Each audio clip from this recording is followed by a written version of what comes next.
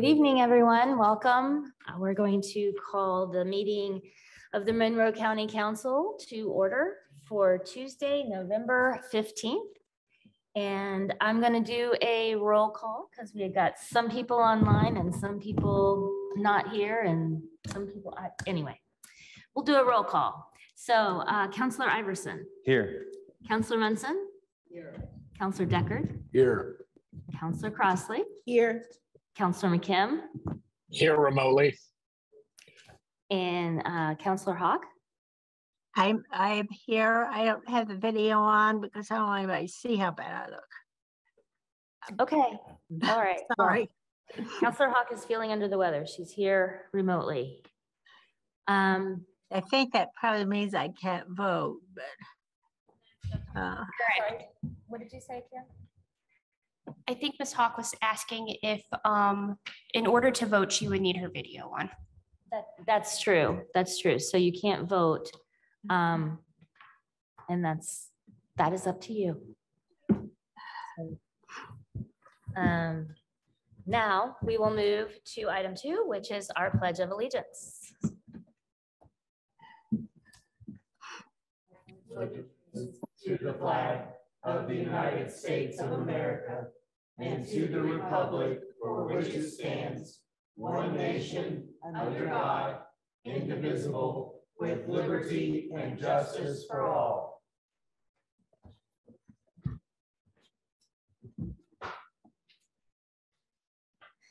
Next on our agenda is our time for a public comment for items that are not already listed on the agenda. There'll be a time limit of 3 minutes per speaker. If anyone would like to make comment, go ahead and come up to the podium or raise your hand on Zoom.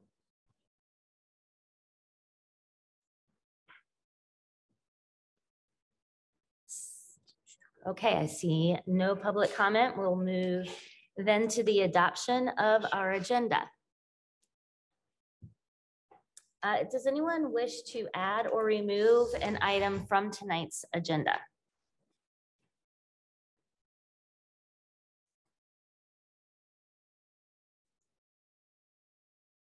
No? Okay.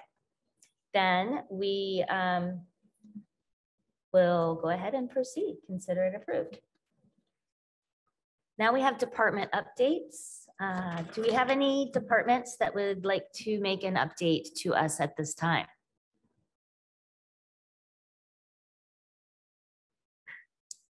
Auditor Smith, welcome. I think so. Thank you. Good evening, counselors. I wanted to do a department update and let you know that we've already processed all the election workers' pays, and that will be out really quickly. And so I know that that's always a concern after election, not just getting election workers, but retaining them. So I thought you guys might like to hear some good news and to let you know that that has already happened. I'm very appreciative that my staff worked really hard on that, and that we are really trying to quickly pay everyone who is good enough to come and help us. So I just want to touch base and let you know that. Thank you. Are there any other department updates? All right.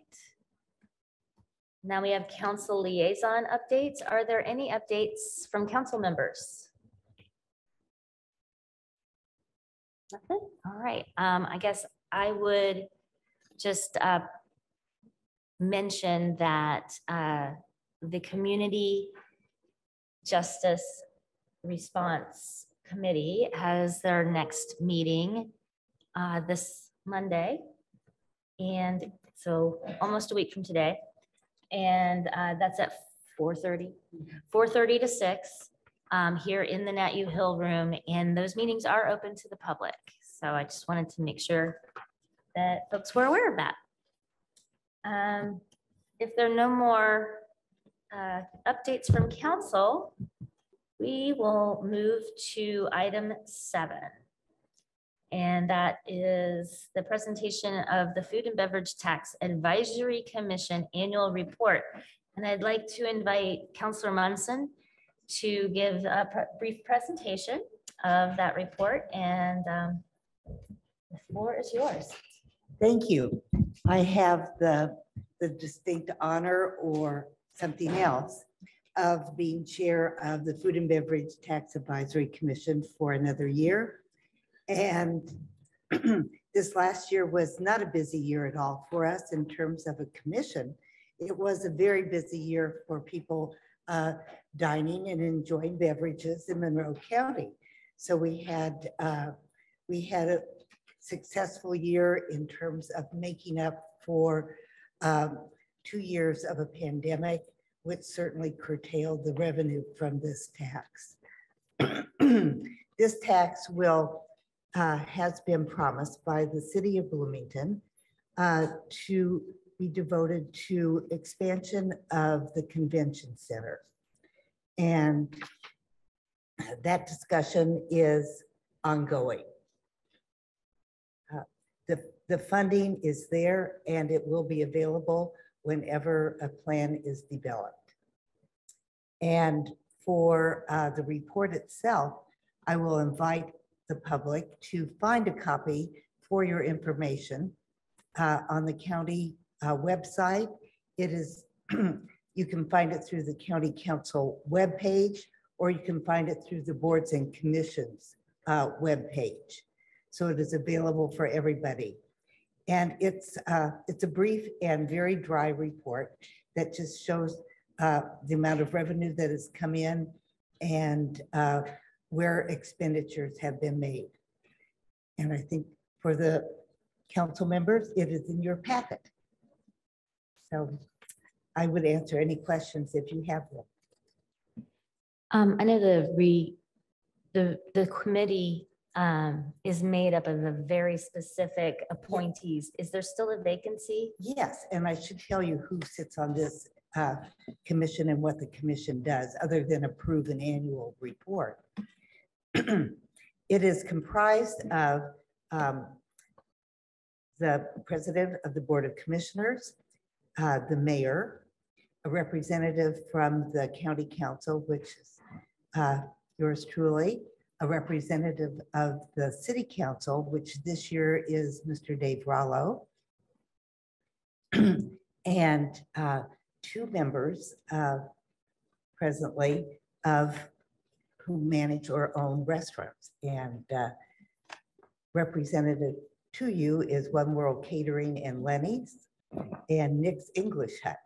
So certainly we picked very good representatives to begin our work with this commission. We have a vacancy now and have for the last year, and we are looking for an establishment in the county to fill this vacancy. And do you know there aren't that many restaurants that are or other facilities that are located just in the county and not in the city itself. But we wanted to balance this between the city and the county. So please find out more information if you are interested. And I'm always happy to answer questions. Are there any questions from council?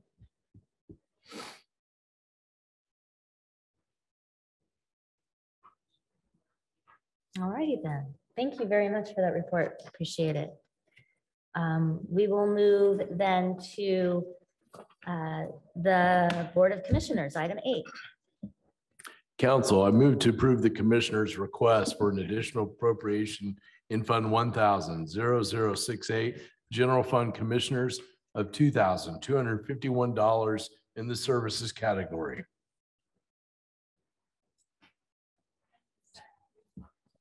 Second. Thank you. Sorry, Jeff's not here. We're thrown off with Jeff being remote. Yeah. Sorry.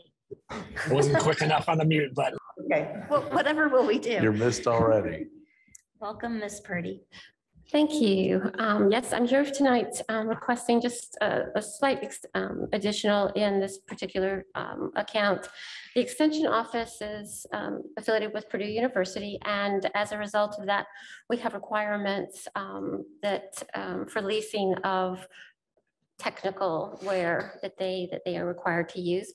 And what's actually happened is in years past, this has always been there, at least for the past 3 years. I went back to check and see, because I'm like, where did this come from? And we had money in other lines that we were able to make a transfer to do that with. But however, this time we are cutting it pretty close to the bone. So I'm here at requesting this additional to just make up for the slight difference that we have. Are there any questions from council on this appropriation?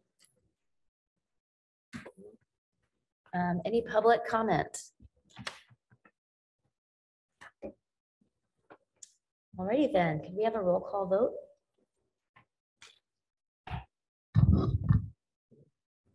Counselor Iverson, Yes. Counselor Crossley, Yes.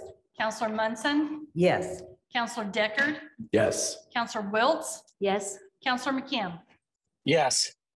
Motion passed. And we have item B. Council, I move to approve the commissioner's request for an additional appropriation in Fund 1,000,0068, General Fund Commissioners of $25,000 in the services category. Second. Thank you, Jeff. Okay, thank you. We are presently finding that in this account line, we are currently in the negative about $20,000 at this point in time. And the 25,000 will help get us through hopefully the end of the year. Now, what has happened is we have paid for appraisal services out of this line specific to the convention center. So I'm going to be asking to get on the fab tax agenda to see if they would approve the use of our food and beverage funds for that purpose. All right. Are there any questions from council members on this?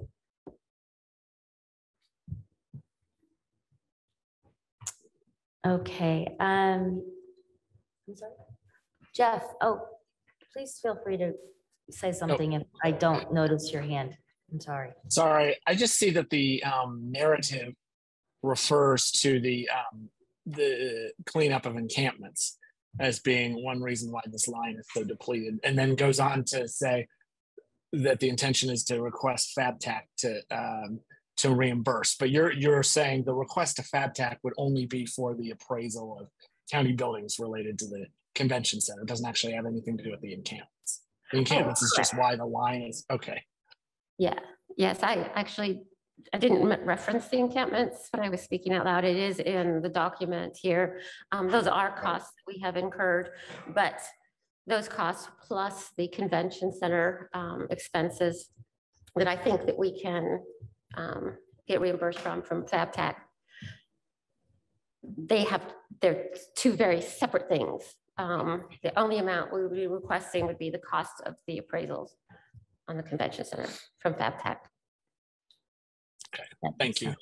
About how, I'm sorry, one follow-up about how much has been spent so far this year on conventions. I'm sorry, on encampment cleanup. Oh, I actually can't tell you. I can tell you after the fact, but I don't have them. We had 2 cleanups, and I can't tell you. I can go back and look. I don't have that off the top of my head. I do think that would be interesting to find out. They were expensive. Yeah, I seem to remember. So that would be a substantial reason why that line is depleted then. Mm-hmm. Right. Is the need to conduct those cleanups. Okay, thanks. Any other, Councilor Iverson? Ms. Purdy, as we know that these have been so expensive, is there a plan to prevent encampments going forward? guys have all the hard questions this evening. I don't think that we have any new plans. I am part of a group that's the Heading Home.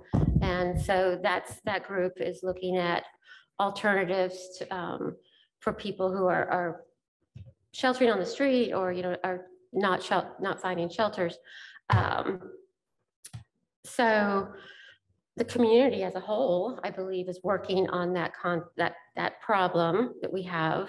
Monroe County government is doing the best that we can to mark our properties as no trespassing and that you can't store your goods or camp there. But when people are looking for a place to stay, they are inventive and find areas that we did not know until it becomes generally brought to our attention by the public. That's how we've become aware of both of these encampments. And these were both on the west side of town, is that right? Other side of the highway, I'm thinking, if I remember correctly.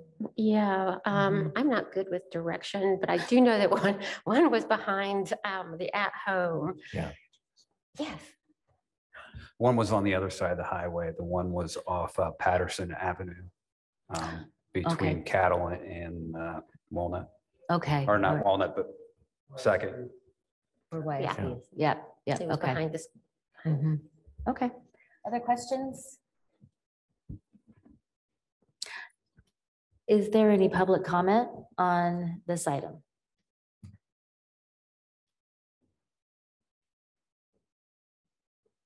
All right, seeing none, could we have a roll call vote, please?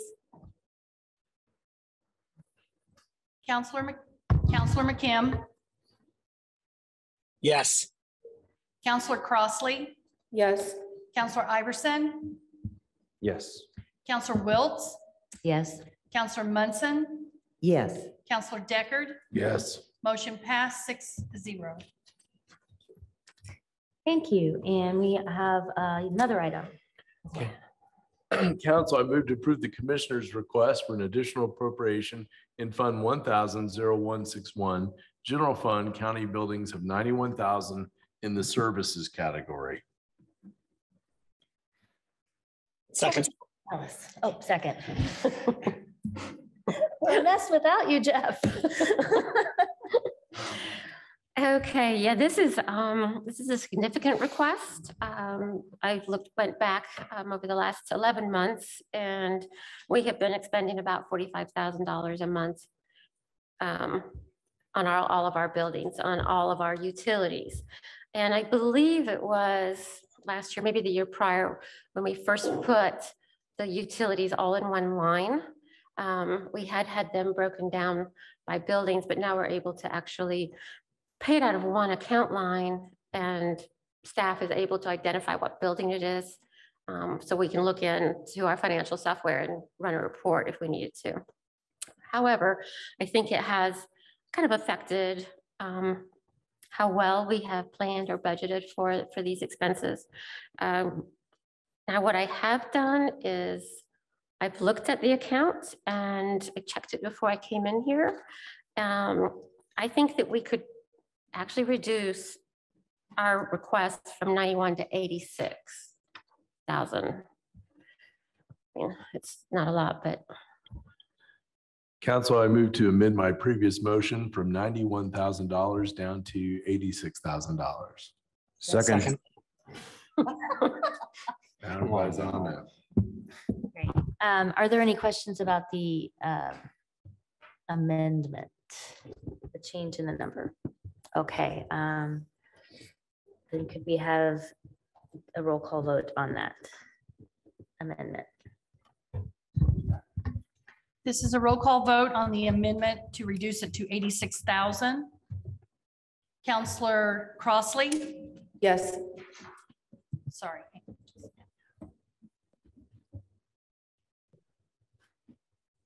Counselor Iverson, Yes. Counselor Wiltz, Yes. Counselor Munson, Yes. Counselor Deckard, Yes. Counselor McKim. Yes. Motion passed unanimous. Great. So are there any questions from council on the original item? Yes. So for now that all the utilities have been wrapped up into one, has that changed all the calculation of moving funds into the energy conservation non-reverting fund? Or how does that work? The Energy Conservation Fund was supplemented by monies that were received when we got credits for switching out our LEDs. There were some other things that happened in which we actually got money back. And that's what went into that fund. I don't believe we are receiving any funds at this point in time. If we find such a program, then definitely that's where those funds would have to be deposited back into. Okay.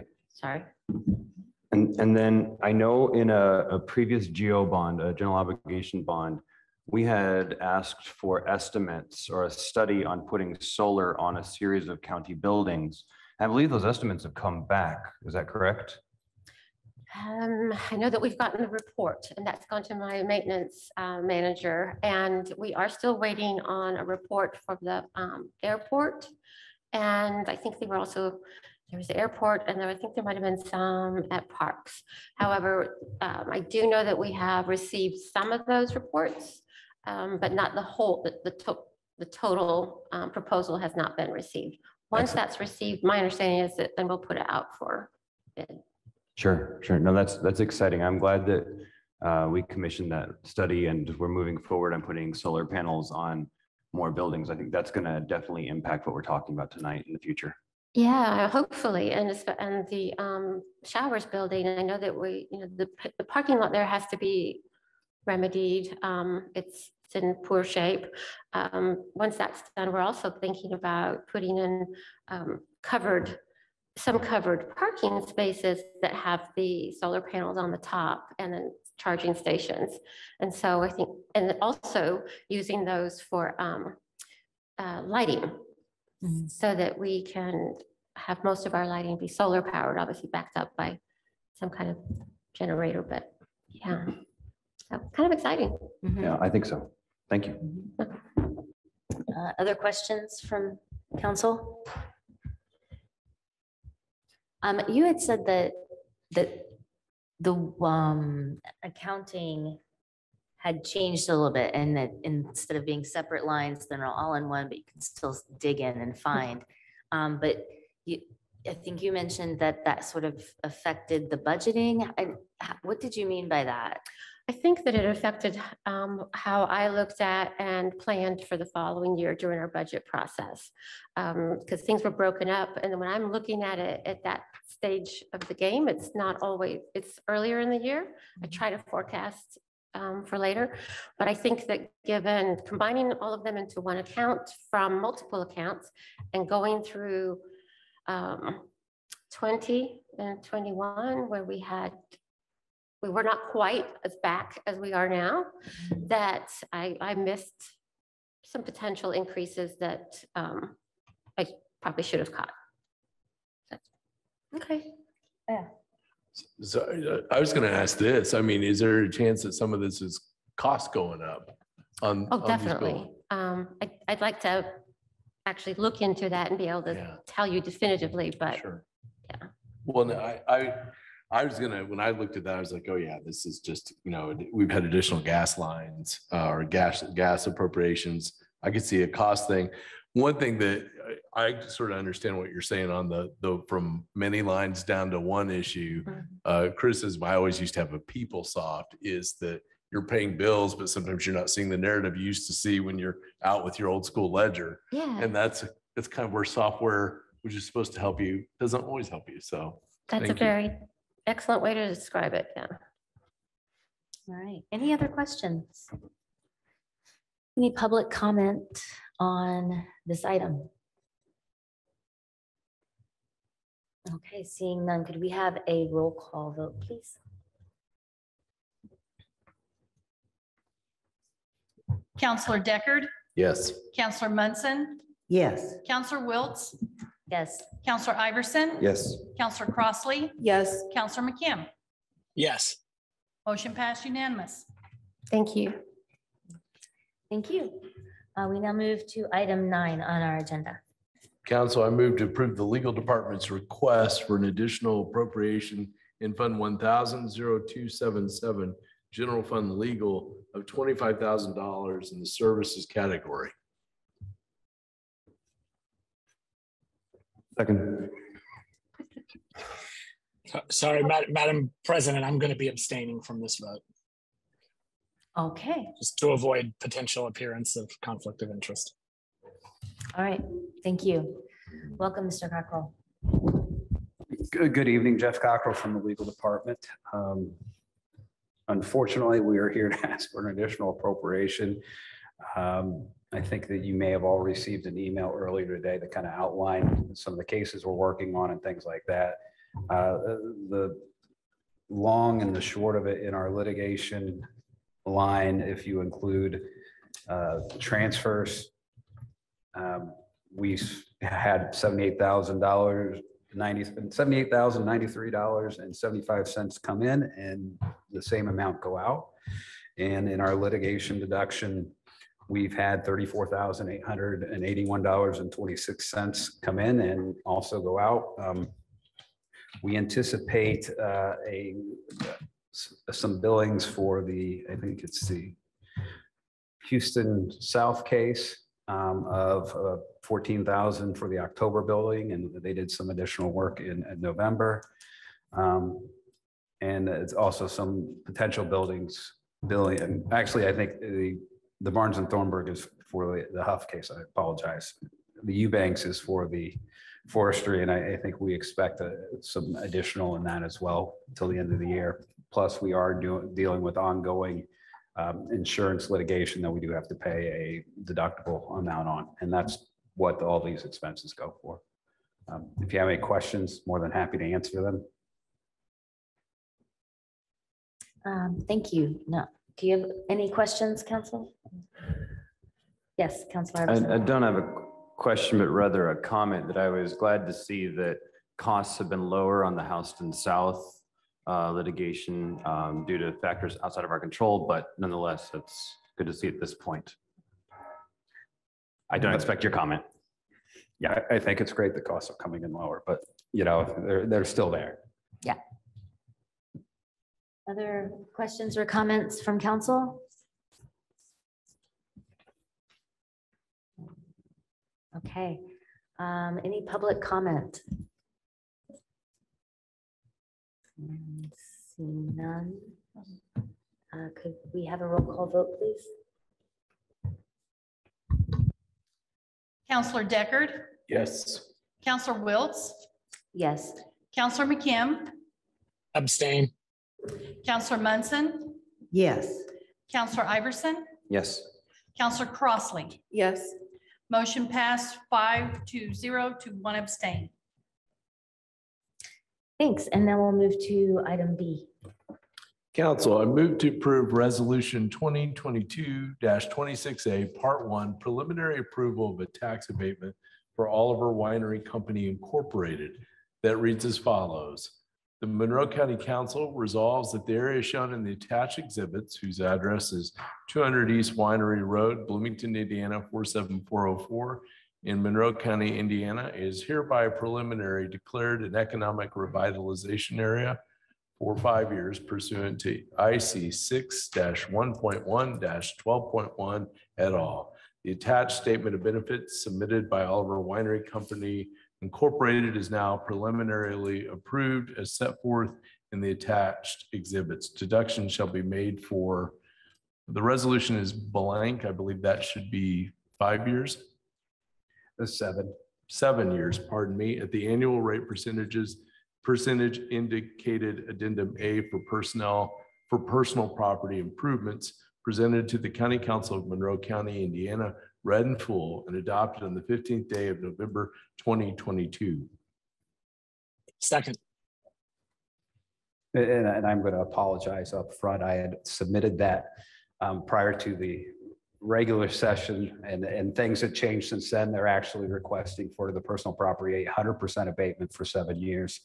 And so I'm going to go into a little bit of the background and the kind of where we're at in the process wise, as well as give a summary report of the EDC meeting and how they found their recommendations. While I do that, I would ask if the technical service department would go ahead and promote John Black and Jay Walters, who are the company representatives. They are here electronically, and they'll go through a presentation.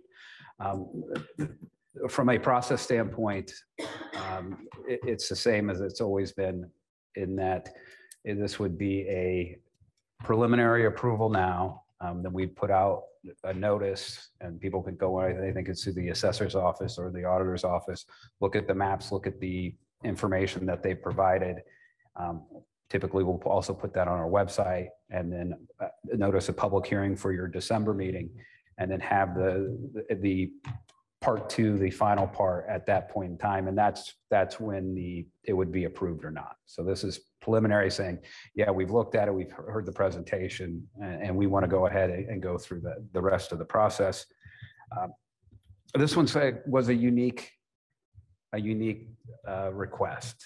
And I think, judging by some of your faces, the 100% for 7 years is a unique request. It's something we've never done before, and it's understandable. Let me go through the process on how we came to that as part of the request from the company, and also the EDC recommendation. When this was initially requested, it was requested to have a real property tax abatement and a personal property tax abatement. State code, but it is for Oliver Winery, who has to have a permit under Indiana Code 7.1, which is the alcohol and tobacco section of the code. In the tax abatement portion of the code, it specifically prohibits issuing a tax abatement for real property for anybody who gets that kind of certification, right? So if they have to get a permit through 7.1, not allowed to have a real property tax abatement on any of the property. So when they made their initial request, the personal property amount it wasn't necessarily the request, but there were a few things in their list of personal property that aren't taxable. It was not something that we would collect property tax on. It was web design and those kind of things that are more service and not property. So the personal property that we're looking at today is $8.3 million worth of personal property. If we would do it under a standard tax abatement, the 10-year item, the savings would have been, the savings to the company would have been $317,399. And their net property tax would have been $109,869. Well, no, let me rephrase that. That is what it is with the 100%. It's $317,399, and they would be paying $109,869. If it were under the 10-year abatement cycle, it would be $255,630 would be the savings, and the net paid would be $171,638. So roughly a $62,000 difference. A real property tax abatement on the 2,570,000 real property that they're estimating would have had them pay would have a savings of $187,110. So roughly 3 times what the difference between these two personal property requests are, and they would have paid a net property tax under that guise of $190,890. So that, I think the RDC or the EDC, when they looked at it, they looked at the prohibition for granting a real property tax abatement on that. They looked at the savings that were estimated with that, and then looked at the request, and it was well within, it was roughly $120,000 less in savings to the company. And the company will give a presentation tonight to kind of fill in some of the other gaps, why it's needed, what are the alternatives and things like that that we typically do. But given that this is just a different request than we've seen in the past, I thought I should go through that fairly thoroughly, and I hope I have. So I guess before I turn it over to the company, are there any questions you have for me on any of that information? Any questions? I have a question.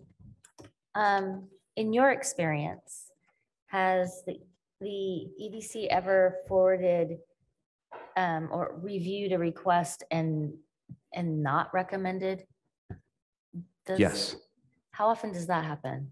It doesn't happen very often. Typically, I mean, when a company comes and you know, one of the reasons when we were talking about, I'm getting a little off topic now, so just reel me in. I'm a little tired from last night. One of the things that we usually let the BDC do the initial round of conversations with company to see if it's a good fit. The BDC will reach out to me, and you know, if there are issues that I know about from past conversations with county councils or things like that, I let the company know about that up front, and then they can make a determination whether they want to go forward or not. I mean, there's a lot of situations where they're just trying to see what's out there and what our expectations are and things like that. So I think there's a filtering process before it ever gets to a formal request. But there have been formal requests that have been told no at the they were negative recommendations from the EDC at that level. There's also been requests that have been no recommendations from the EDC. It doesn't happen very often. I'm not going to tell you it happens 1 out of 2 times, right? It happens fairly infrequently.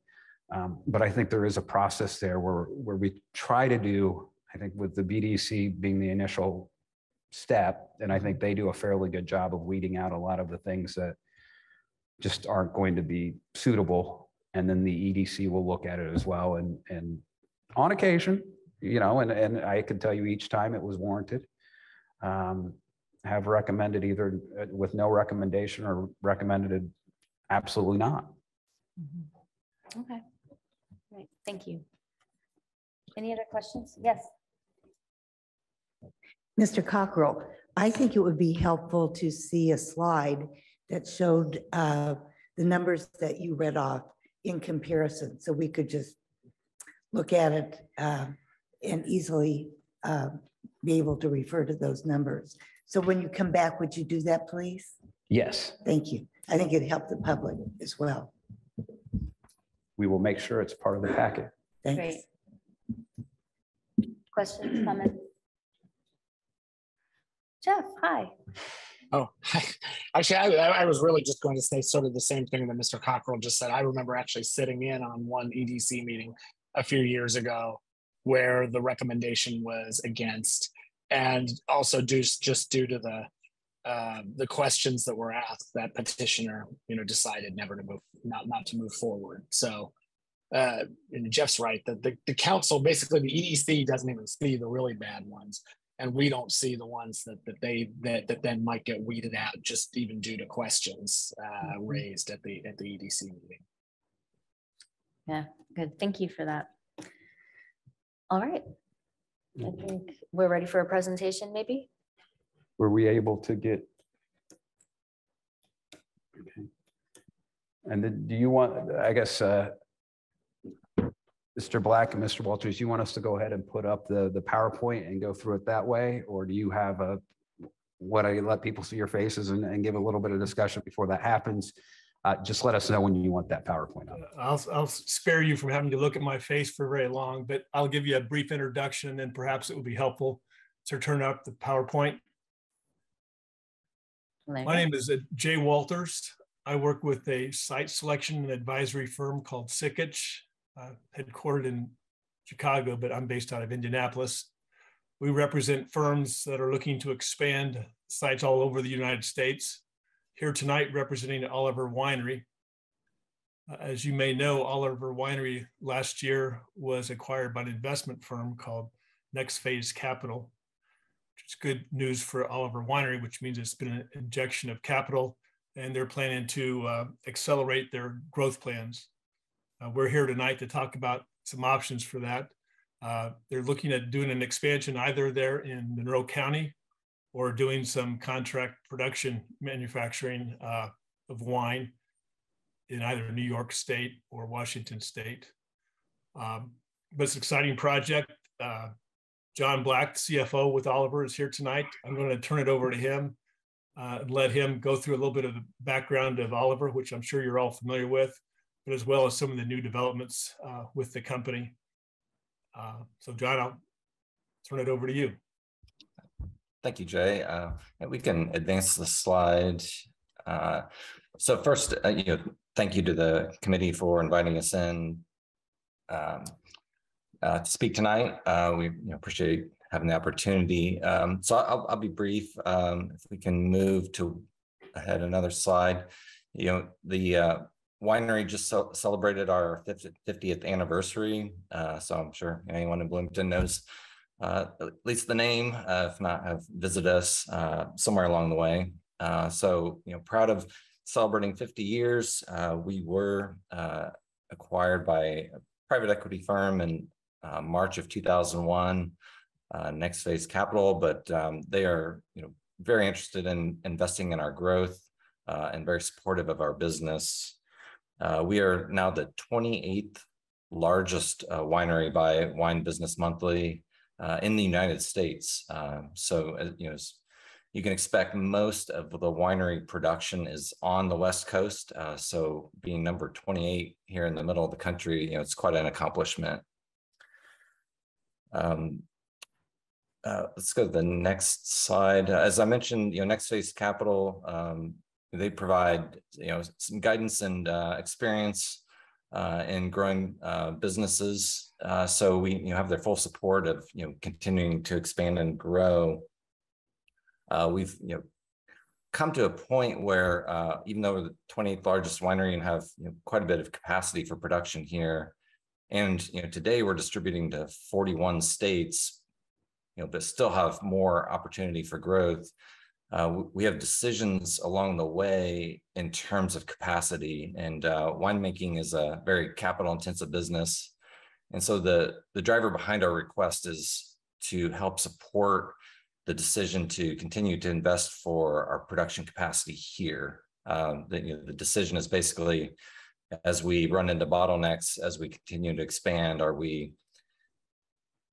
utilizing contract manufacturers, which again are outside of the Midwest, generally West Coast, and there's a few in the East Coast, or do we buy the equipment and continue to invest here? I believe the management team here, we want to continue to invest here and believe the best outcome is continue to invest, which is the driver for some support for our incremental growth to buy equipment and expand. It's not an overly labor intensive product, but with growth comes more job openings and opportunities at the winery. We can probably step through the next slides pretty quickly if we advance. Just an example of where money gets spent. Tanks, large metal equipment, machinery.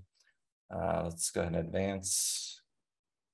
So this is our primary production facility that we are investing in, and this is where the difference came down in terms of the real property, personal property. We had an example of a bottleneck was our warehouse, and we need to expand it quickly. That was the real property request, which due to the laws, we shelved the request for abatement there. But we still have, even though we are going to do that here and expand, further growth requires more equipment, and that's what the personal property decision is, and that continuing to buy equipment and expand on our campus here for additional production capacity. I think we can probably step through the next slides next. So that's just the site, workforce and training. Again, not a lot of winemaking experience in the Midwest, so everybody we hire, we have to train. So we make a significant investment in personnel. Next slide. We are, making efforts to become more sustainable in our practices in terms of energy consumption and utilization of resources. Again, that requires investment in equipment. Next slide. And just kind of end with, we are supportive of the community, and we also appreciate your support. So, thanks for giving us the opportunity to speak tonight and tell you a little bit about the winery.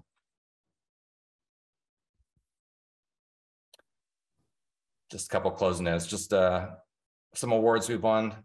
2021 Blue Chip Brand. Next slide. We are, go ahead and go one more. This just outlines some of the schedule details, but I think your request from Jeff probably is a little bit more detailed than this. And I think that may be the end. So happy to field any questions if we can. Thank you. Would you mind going back to the previous slide with the numbers? Perfect. Thanks so much. I'm just going to leave that up there so I can absorb it a little bit more. But are there questions from council? No questions? Okay, we'll start with we'll start with you. Yeah. Thank you. Thanks for your presentation. I had a question. I should know this by heart. I'm ashamed I don't. How many do you currently employ? And does this, your proposal, you're saying you're adding 21 positions and over how long? So we currently employ around 70 full-time equivalents. We have the actual count of actual employed personnel is around 100 because we have a lot of part-time staff in the tasting room, but 70 on a full-time equivalent basis. The 21 ads is over a 5-year time horizon. Thank you very much.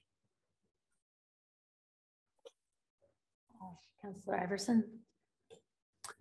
Thank you for being here tonight. Let's see, as I'm looking at the numbers you have up, I just wanted to reiterate a little bit here that with 100% at 7 years, the first year would be about $49,000 estimated tax abatement savings. Year 2 would be 68, year 3 would be 51. And then it would be around 39 to 36 for the remainder of that 7-year term. That's based on the sheet in the packet from Hoosier Energy Economic Development. I think, a lot of my questions tonight have to do with, as we're considering this tax abatement to help you all expand, we are also at the same time under pretty intense economic pressures here on the county council.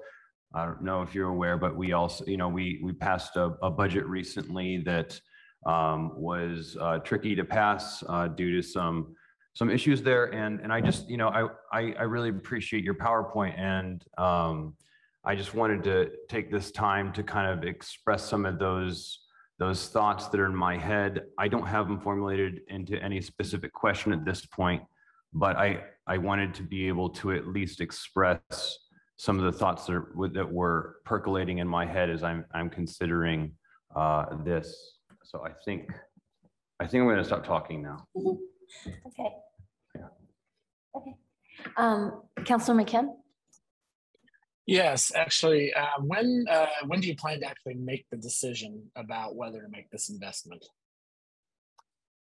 Yeah, since this is focused on the personal property, these are actually staged investments over the next 5 years. So it's just as we hit bottlenecks, certain equipment we need to order in advance and laid out. So it's really over 5 year, which probably there's certainly a substantial amount in the near 3 years, just to build out the production capacity, but it's over a 5-year period. Okay, thanks. I'm very enthusiastic about this project. I think this is Oliver Winery is an iconic Monroe County brand, and it's enjoyed throughout the country. And I certainly really want to do anything we can to make sure that its production stays here and that it stays an iconic Monroe County brand. Thank you. I just want to clarify what I understood our purpose tonight is. We are voting, but we're voting to preliminarily approve, which then keeps the process going and we'll have a final approval presumably in December. Yeah, absolutely. We would notice a public hearing for your next meeting, and then we would have that public hearing, and then that would be a time you would make a final determination. Got it. Okay. Just wanted to make sure I understood that. Other questions? Yes. Ms. Johnson. Yes, with 21 additional FTEs expected, can you tell us about the average salaries for these new personnel?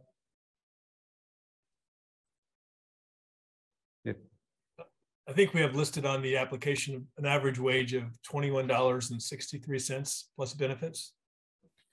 And those benefits bring that up to just shy of $30 an hour if you include the cost of the benefits.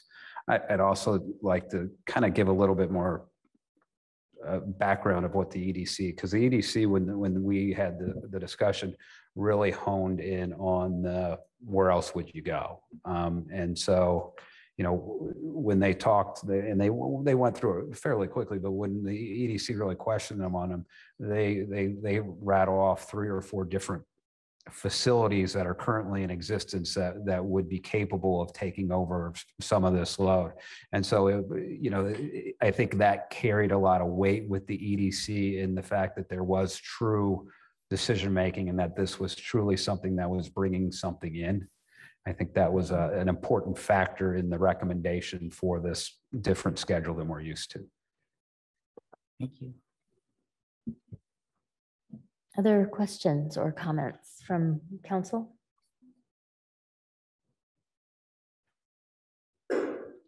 Okay, is there any public comment on this item? Mr. Greiner.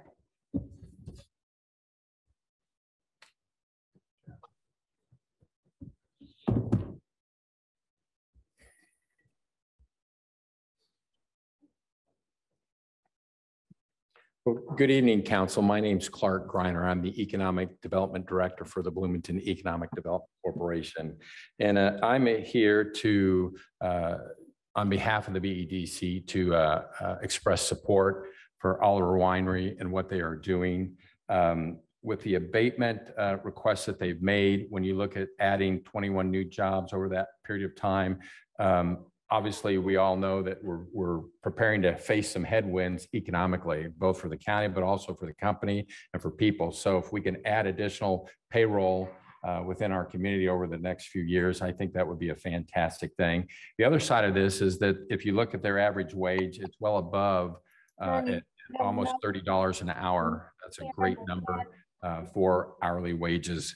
So I think those are all positive things. So if there's any, and I would be happy to talk with you later about some of the figures to help get that a little more clear within your minds to be able to help understand the details of that and why those decisions were made. And just to reiterate what Mr. Cockrell said is that there are choices that they have. We really want to keep that investment of personal property, that is a significant amount of personal property here. They do have choices to have manufacturing done in the Washington state.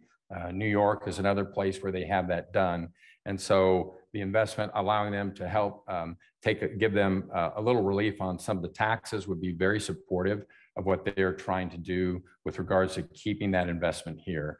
And then the other thing is the company recently is named as one of the top places to work in Monroe County and certainly the state of Indiana. So I think that's something that the company's been around for a significant amount of time, and your show of support would be most appreciated. So thank you very much for your time. Thank you. I just noticed that Councillor Hawk has her hand up, and if you would go ahead and unmute, that would be fine.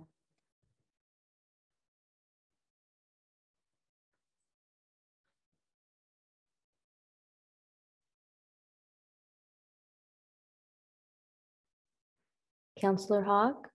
Yes. Ah. Yes. I'm sorry, I stepped out of the room for just a minute, so I saw the presentation and I heard the response from Mr. Griner. Now, is this, so now are we getting ready to vote on preliminary because I'm not allowed to vote? Oh, I know, I had my hand up, but that was quite a while ago. Yes, that's it. Mhm. Right. Okay. Well, what I wanted to make the point is that when you offer an abatement, it never means you're going to be getting less than what we're receiving now. It means that the growth of the new taxes coming in will be less, but it will continue to grow and grow until it hits the full amount. Is there any difference in this because you're talking about it's with personal property, and that is a question of our attorney? Is Mr. Cockrell there? He is. Give him just a second. Okay. I'm here. Sorry, I'm such a wimp tonight. I'm not, I don't know if I understood the question. Okay. Always with abatement, we have to recognize that it isn't that we're seeing a reduction in taxes that we're receiving now. It is a reduction in the growth of the taxes, but it will always be more. But now this is asking for 100%. It still doesn't mean less than what we're receiving right now. Is that correct? That is correct. Okay, that was the point that I wanted to make. Thank you. Great, thank you. It's a good thing to make sure everyone knows. So we were at public comment. Are there any other members of the public who would like to make comment? Jim Shelton has his hand raised. Good evening, Jim Shelton with the Chamber. I just want to speak on behalf of the Chamber in support of this.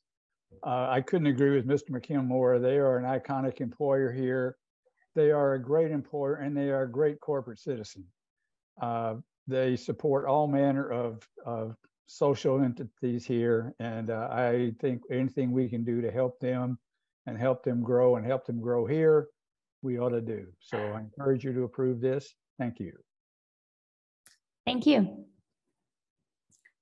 Any other comments from the public? All right. Then we will go ahead and ask for a roll call vote.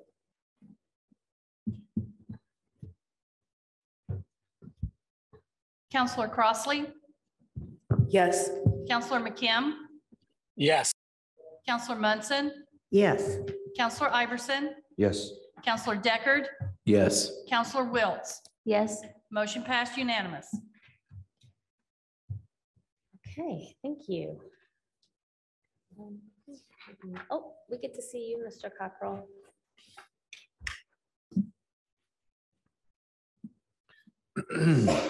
Council, I move to approve ordinance 2022-47, amend terms and conditions for the purchase of land. And let me read that resolution. Pardon me while I get to it. Okay. Ordinance 2022-47, an ordinance to amend the approved and fixed terms and conditions for the purchase of land. Whereas pursuant to the authority granted to the Monroe County Council by the General Assembly of the State of Indiana under IC 36-2-2-20, the council, a conveyance or purchase by county of land having a value of $1,000 or more must be authorized by an ordinance of the county fiscal body. Pardon me, I lost my place there. Fixing the terms and conditions of the transaction, and whereas the Monroe County Board of Commissioners intend to purchase land from the Bill C. Brown Revocable Trust seller under certain terms which are described in the attached and incorporated contract for purchase of real estate marked as Exhibit 1, and whereas the original Exhibit 1 indicates a purchase price of $10,020,000. However, the average of two appraisals was $10,000 less, and whereas The seller and commissioners have agreed to amend the purchase agreement to reflect the average of 2 appraisals shown in Exhibit 2. The amendment requires council approval pursuant to IC 36-1-10.5-5 and IC 36-2-2-20. Now therefore be it ordained and established by the Monroe County Council as follows. Section 1. The Monroe County Council has been provided an appraisal for the property owned by the Bill C. Brown Revocable Trust and described as Exhibit 1. Section 2. The council wishes for Monroe County to acquire the property owned by seller and described in Exhibit 1 and is amended in Exhibit 2. As the fiscal body for Monroe County, this ordinance serves as the expression of the council's interest in purchasing the land as required by IC 36-1-10.5-5. Section 3, per IC 36-2-2-20, the council approves of all the terms and conditions described in the contract for purchase of real estate, which is attached hereto as Exhibit 1 and Exhibit 2. Section 4, to the extent council approval is required, the council approves the execution and deliverance of any and all documents necessary to approve the contract for purchase of real estate and authorizes officers of the county to take any and all action necessary to ratify, approve, or finalize the transaction. Ordinance 2022-47 is hereby presented to the Monroe County Council of Indiana, read in full, and adopted this 15th day of November 2022. Second. Thank you. Mr. Cockrell. Yes, I would just say, as with all ordinances, this requires either a unanimous vote at the introduction tonight, or it would just go to the next meeting for a second reading and a second introduction. Essentially, the change from the previously approved one is that it reduces the purchase price by $10,000 to reflect what the average of 2 appraisals is. Mm-hmm. Are there any questions from council? Yes, go ahead. Mr. Cockrell, given the report last night at City Plan Commission, I looked through here to see if there was a condition in this approval that would keep us from moving forward if there was not approval for rezone of the land. This purchase agreement is contingent upon rezoning the land to a zoning that would allow for the jail as a conditional use. Okay, I was trying to read through this and I just didn't see that specific wording. But you assure me that it's there. Yes. Thank you. Any other questions from council? Okay. Any public comment on this item? Then let's have a roll call vote. Counselor Munson, Yes. Counselor Deckard, Yes. Counselor Crossley, Yes. Counselor Iverson, Yes. Counselor McKim,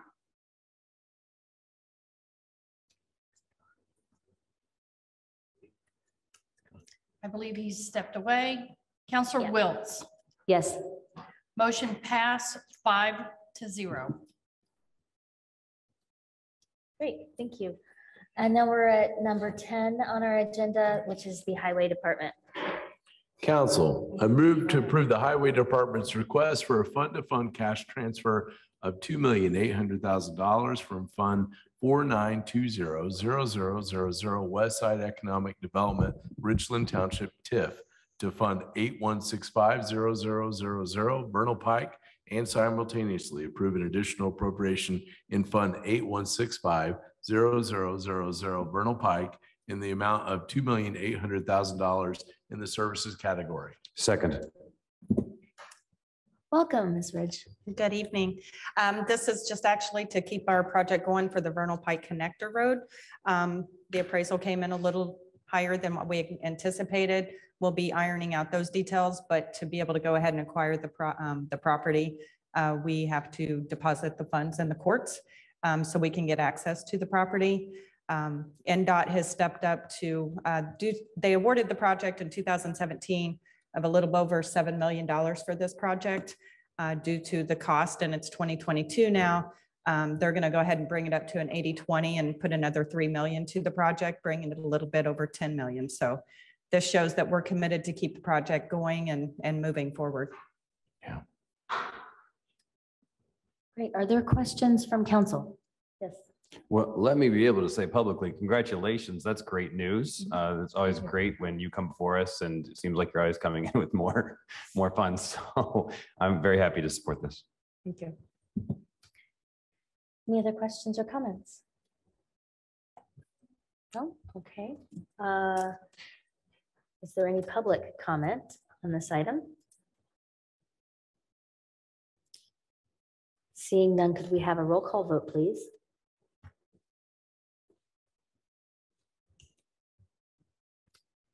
Counselor Crossley, Yes. Counselor Wiltz, Yes. Counselor Iverson, Yes. Counselor Munson. Counselor Munson stepped away. Counselor Deckard. Yes. Motion passed 4-0. And then we have our item.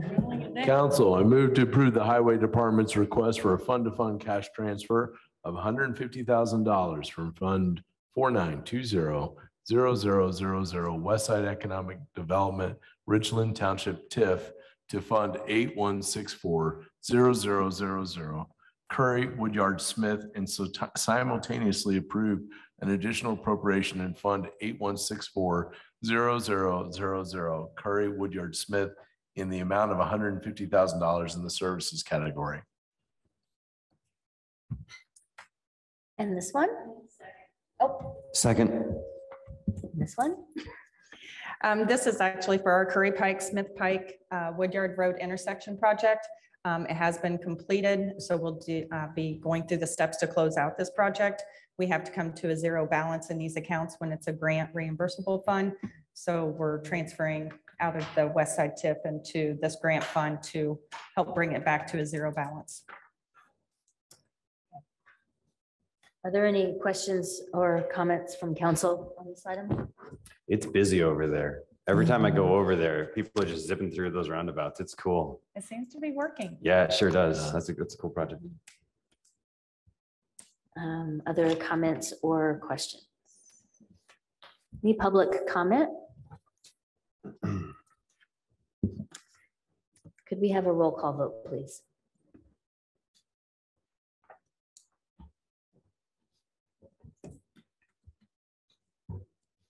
Counselor Deckard, Yes. Counselor Wiltz, Yes. Counselor Crossley, Yes. Counselor Iverson, Yes. Counselor Munson. Abstain. Motion passed 4-0, 1 abstain. And now we move to item C. Yes. Council, I move to approve the Highway Department's request for an additional appropriation in Fund 1197-0000 Stormwater Management of $20,000 in the supplies category. Second. What do you have for us on this? We want to put some new tires on a tandem truck and a pickup truck. So we want to go ahead and get that additional and get that before the winter. So. All right. Questions, comments from council? No. Any public comment? We need some tires. Let's do it. May I have a roll call vote? Counselor Munson, Yes. Counselor Iverson, Yes. Counselor Crossley, Yes. Counselor Deckard, Yes. Counselor Wiltz. Yes. Motion passed 5-0. Great. Item D. Council, I move to approve the Highway Department's request for a new account line 23400 bituminous in Fund 1186-0000 Rainy Day Fund and simultaneously approve an additional appropriation of $1 million in the supplies category. Be a problem, wouldn't it? I need a second. Second. Can you remind me about this item? Pardon me? Could you remind me about this item? I can. I vaguely remember it. So we actually had put it into the 2023 budget. We have had many discussions on assistance for the paving program for the county. We're waiting for word on this last July submittal for community crossings, which we've submitted to since 2016. We've been awarded in those calls, and it's a 50-50 match. If we're awarded, those will be announced later at this year. Our match would be $835,000 if we're awarded those 4 paving projects. In January, we'll turn around and we will resubmit a new list and that call for projects. Again, if we're awarded in the spring, we'll have to come up for that much match. Our MVH budget roughly runs around to 1.2 million for paving. So local road and street, we've used all of our budgets, which is necessary to show that we have used all the budgets available to use for paving before we reach to outside sources. So that's why we wanted to come to the council to ask for additional funds to improve the paving program in the county. The cost of the materials and such going up, and labor and hiring outside sources has caused us to come in and ask for that assistance. Okay, thank you. Are there questions or comments from council? Councilor Iverson. Just that we had discussed this numerous times, and this would bring our rainy day balance down to $7,622,088 by the calculations I think we had talked about. And I think this is a worthy investment. I drove on some really nice roads out at Salt Creek Township and Benton Townships, and what makes a world of difference. Makes a world of difference. So y'all doing a good job. Thank you. Other comments or questions? All right. Could we have public comment? Is there any public comment? I do not see any public comment. So roll call vote, please. Counselor Wiltz, Yes. Counselor Iverson, Yes. Counselor Crossley, Yes. Counselor Deckard, Yes. Counselor Munson. Yes. Motion passed unanimous. And that is all of it, right? Thank you. Thank you. Next, we have item 11, which is from our aviation department. Council, I move to approve the aviation department's request for an additional appropriation in Fund 4802-0000 Aviation Building Fund of $9,000 in the services category. Second. And we have Carlos Laverty on the screen with us. Okay, welcome. Greetings. Can you hear me? Yes. Okay, good deal. All right. At the last board meeting, the Board of Aviation Commissioners agreed to approve to pay Intertech a $9,000 fee to install bird exclusions on hangar I. That hangar has kind of a little bird infestation problem. And we need an appropriation from our building fund into the hangar repair and maintenance line to affect that. So we had some pictures. I don't know if they're rolling. We had some pictures of some of the bird droppings. It's our large transient hangar. It's about a 20,000 square foot hangar. So aircraft that kind of come and go and need some shelter for a few days. And there's also some long-term tenants in there as well. They leave their aircraft in there, but there's a small flock of starlings, maybe 20 to 30, and they're really doing a lot of damage to the hangar. They're nesting inside, and the droppings are falling on people's aircraft. We've tried a number of deterrents, but the problem is there's just some cracks and crevices where the doors fold that the birds are able to get through. So Intertech will install a series of very rigid bristles that will kind of interlock and kind of preclude any birds from getting inside of the hangar. And then they will also go inside the hangar, remove any nesting material, and sanitize the building as well. Sounds fun. Yeah. Are there any questions or comments from council? Nothing. All right. All right. Nothing. I don't have a question either. Sounds like, yeah, exactly. Got to do what you got to do, I guess. Is there any public comment on this item? Seeing none, could we have a roll call vote, please?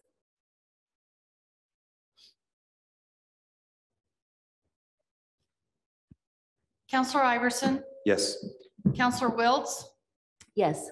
Counselor Deckard, Yes. Counselor McKim, or sorry, Counselor Munson, Yes. Counselor Crossley. Yes.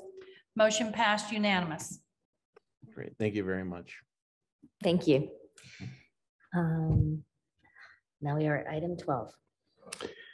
Council, I move to approve resolution 2022-29, 2023 meeting schedule for County Council and Personnel Administration Committee, PAC. Second. We looked at this last meeting. It seemed lovely. And I believe the change, there was one change where PAC wanted to go ahead and schedule out their meetings for the entire year as opposed to just the first 4 months. Was there anything else that had changed on that? No, we just kind of changed the way it looked a little bit. So we're hoping that that'll make it easier for departments and those to be able to find the dates with regards to scheduling for additional appropriations as well as the meetings. And I had Miss Molly here to help me with the wording on that. So we redone the wording. So all the wording is at the top and then the schedules were at the bottom. So that's the only difference that you'll see. Okay. Looks good. Do we have any questions from council? No? Do we have any public comment on our schedule? All right, seeing none, we will approve this with a roll call vote. Counselor Munson, Yes. Counselor Deckard, Yes. Counselor Iverson, Yes. Counselor Crossley, Yes. Counselor Wiltz. Yes. Motion passed unanimous 5-0. Great, thanks. And now we are at item 13, which is a discussion regarding merit deputy and correctional center personnel and their compensation. I know that Counselor Crossley and Counselor Munson in particular have worked a lot on kind of pulling data together and a lot of information for us to consider. Would either of you like to talk to us about this? Well, I think I was tapped to do this. I was trying to make it seem impromptu. I think you were trying to make it optional. Jen Crossley, you want to jump in here? I will when you go. Okay. So I think it would be good this evening to begin this discussion with reviewing some background to the issues. Over the last several months, both the correctional officers from the jail and the merit deputies from the sheriff's office have representatives who have come to the council to ask our help in dealing with declining staff numbers, declining morale in some cases, and also decreasing numbers of applications or quality of applications. to fill vacant positions. They recommended increased compensation and bonuses to help deal with these issues. Jennifer Crossley and I as co-liaisons for the jail, and Jen Crossley and Trent Deckard as co-liaisons for the sheriff's office, have discussed various options to help with retention. Beyond the countywide retention bonus that the council approved last month. And the countywide bonus is for all employees and is considered a retention bonus because there are issues in many departments. The jail staffing issue in particular has been described as dire, and we are legitimately, as the fiscal body of this county government, concerned about low staffing effects on our public safety and also on our employees. So we looked at information. We received information from the correctional officers, from the jail commander, from the deputies, and in particular from our staff. Mr. Jeff Cockrell, who saw speaking earlier tonight, and Ms. Molly Turner King, who is the attorney for the county council. Mr. Cockrell has worked with both the correctional officers and the merit deputies on their contracts, so you know him well. And they looked, all of them have looked at compensation that is provided by other counties. And this is important for us to consider. We also look. Can you pull your mic around? Am I not speaking close enough? Let me move it closer. Does that help? Yes. Sorry.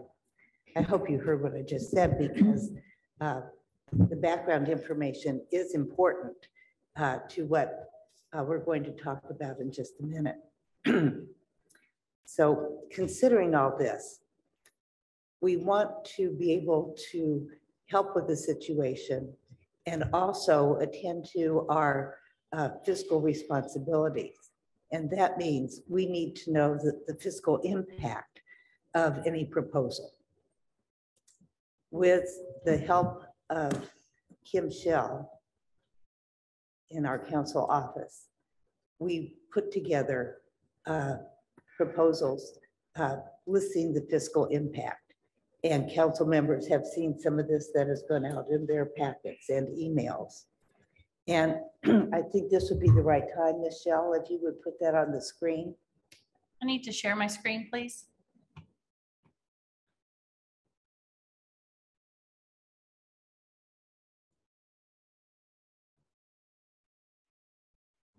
So before, wow, that's tiny. Yep. Would you do what you can to make it larger? Which section do you Let's, want? okay. Let me say that we came up with two proposals labeled A and B, and I'll talk about them separately. So let's focus on A here first. I want to advise that we are having a discussion tonight among council members, and we are going to present options, but these will not be the only options you may wish to consider. We're going to give you fiscal impact information for specific options, but there's enough information just on the spreadsheet alone that if you want to increase or decrease any of the options, you can easily calculate what the fiscal impact would be. So let's start with proposal A. And as we discussed this, Ms. Crossley and I talked about this being funded by the ARPA program. And ARPA funding does allow for retention. Proposal A is a bonus, and that has specific fiscal impacts. FICA is paid on bonuses, but not retirement. we're going to consider the 7.65% FICA rate as part of the fiscal impact. There are in total 67 members of the jail staff, and of the merit deputies, there are 44. And they are paid from two funds. Most from the general fund, and some of them from the public safety fund. So we have to look at both funds. It's important for us to look at the fund balance for the jail in particular, and the current balance in the general fund has unexpended monies of $7,747,000. Is that correct? Okay. Under public safety, there is a smaller amount, $637,000 in the public safety fund. You can see for the jail that there is a proposal of a $1,000 bonus to be paid in late December. I believe Michelle said the next to last pay period of the year would be the time when it could be paid, taking into account the requirements for advertising, the approval of the council, the necessary advertisements, etc. So $1,000 bonus would be $62,000 for the jail from the general fund, and from the public safety lit fund, $5,000. Michelle, would you like to comment about the balances? About the, excuse me, the what? About the balances.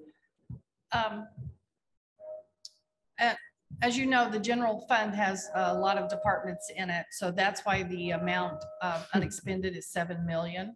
So that takes into account every department that has a general fund. So that explains the expended balance. And so that amount will come out of your current balance. So that's part of, so that 7 million comes kind of out of that. Okay. That's my understanding. Is that right, Bree? Is that how that works? Yeah. Yes. Okay. So And I would also note for council, I think the proposal anticipates payment of this bonus using ARPA funds, which Yes. would warrant a conversation with the commissioners. And as a reminder, Right. the commissioners will be present at the council meeting on November 22nd. So if the council wishes to move forward with this proposal and to also pay it out of ARPA, we will necessarily be discussing this at our next meeting with the commissioners, because we need both the council and the commissioners working together on this. I also want to let you know that with regards to the additional appropriation needed, I have advertised based on a recommendation from the commissioners with regards to the ARPA. So I have got that on there for the December 6th. And so in anticipation of not knowing how or what fund you guys wanted to do, I also did an additional appropriation in general fund, PS lit, as well as rainy day. And I took like a very max of what it would cost. So I've advertised way more than enough in all of these, just depending on what you guys, I wasn't sure how you wanted to do it, but I wanted to make sure I covered all of our bases with regards to advertising. So that's very important for all of us to know. And Michelle has paved the way for us to be flexible. So you could see for the jail, it would cost $62,000 plus in the general fund, plus $5 in the public safety fund, or a total of $67,000 to provide a $1,000 bonus. If you want to cut it to 500, you could just divide that by 2. Very simple. For the sheriff's deputies, the total amount would be $44,000. And on top of that, you can look at adding on FICA, considering both the jail staff and the deputies and FICA, we have a total here of $119,000. So that is basically proposal A. And I'd like to ask you all if you have questions or want to discuss this before we would talk about proposal B. Oh, I should tell you what proposal B is. So you know, proposal B is a base increase in salary. So this is, which is separate from a bonus. A bonus is a one-time payment, whereas a base increase is a payment that would change with the start of the pay period. And it would be in our salary deliberations going forward, year after year after year. Okay, so now for the bonus, proposal 8, do you have any questions or comments? I just had a really quick clarification.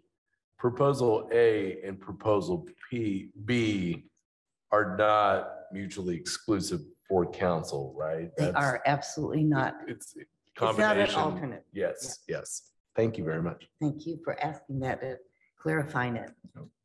Yes. My question is for staff. Should we go with proposal A?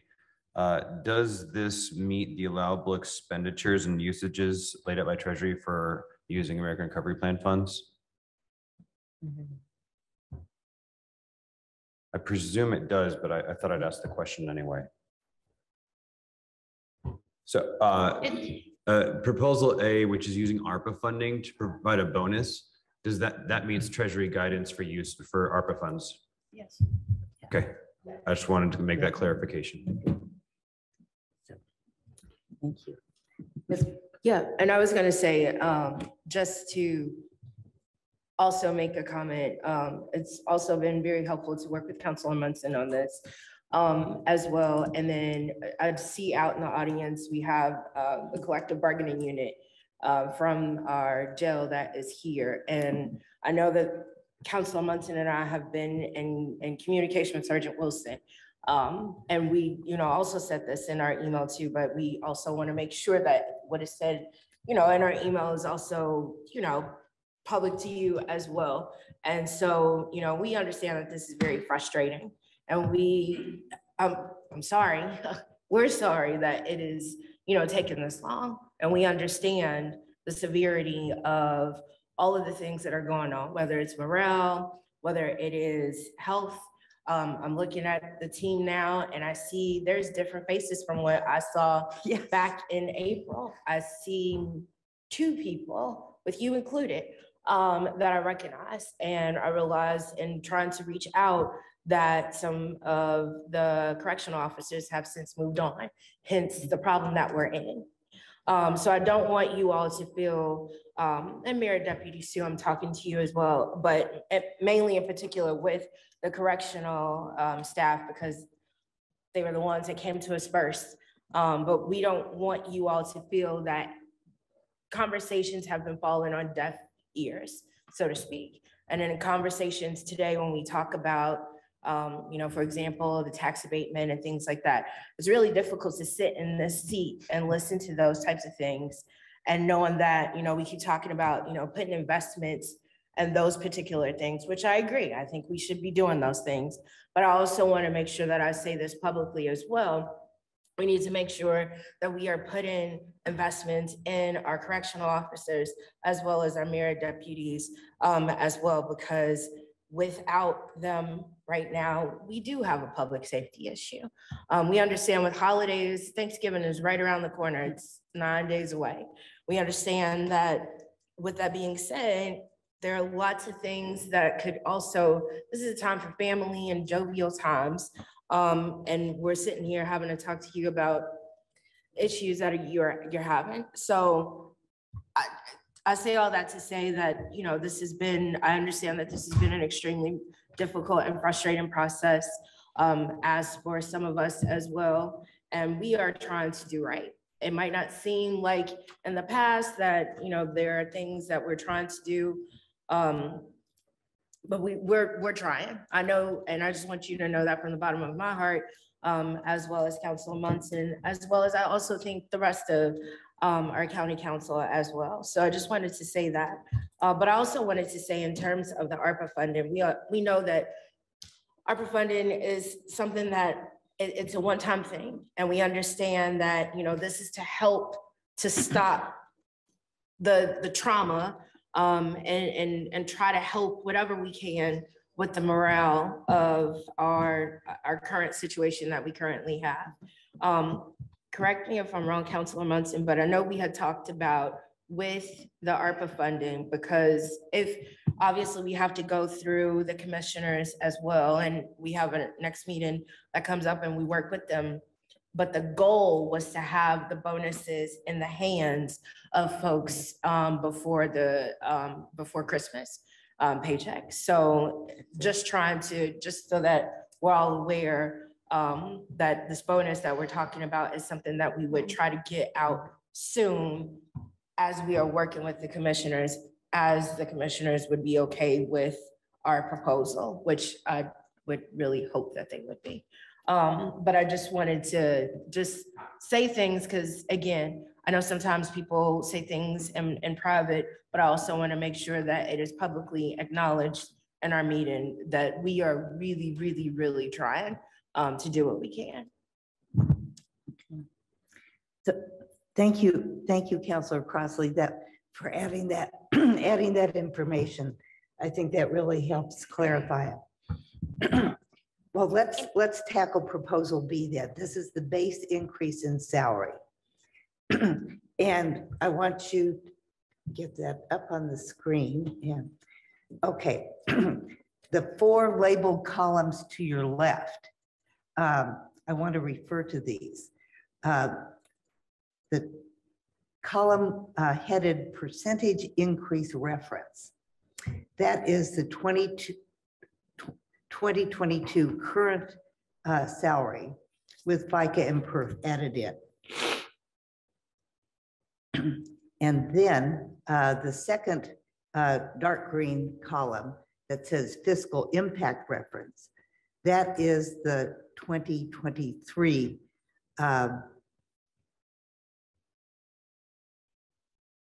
salary with the 5% cost of living that the council previously approved and the FICA and PERF added in. Now, is that all okay with you, councilors? Okay. So this will help you understand where the numbers come from. TS, is there a way to put the shared screen on the side? For the side bills. To do the what? Oh, thank you for doing that, Mr. McKean. Do they have Perfect. enough? We're getting there. I have an extra one. If you want to pick. it's on the screen now. Which may or may not be helpful, but Thank you. Are there enough paper copies for you all to read? Good. Yeah, all right. Okay, good.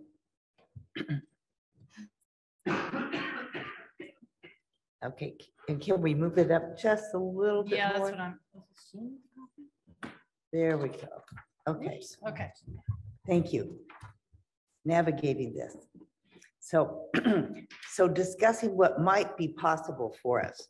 We wanted to have you all understand that the proposals that we're considering are based on different grids for the sheriff's deputies and for the jail staff. They just simply have different grids and they're handled differently. Their longevity is calculated differently. So we had to sort of play around with this.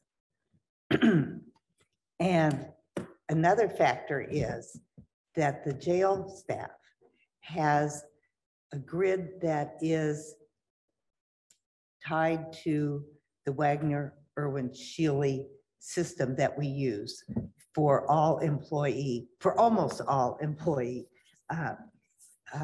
compensation references. And this is something that we've been moving to gradually. We've worked very hard with our council staff to achieve this. Our Personnel Action Committee works with this all the time.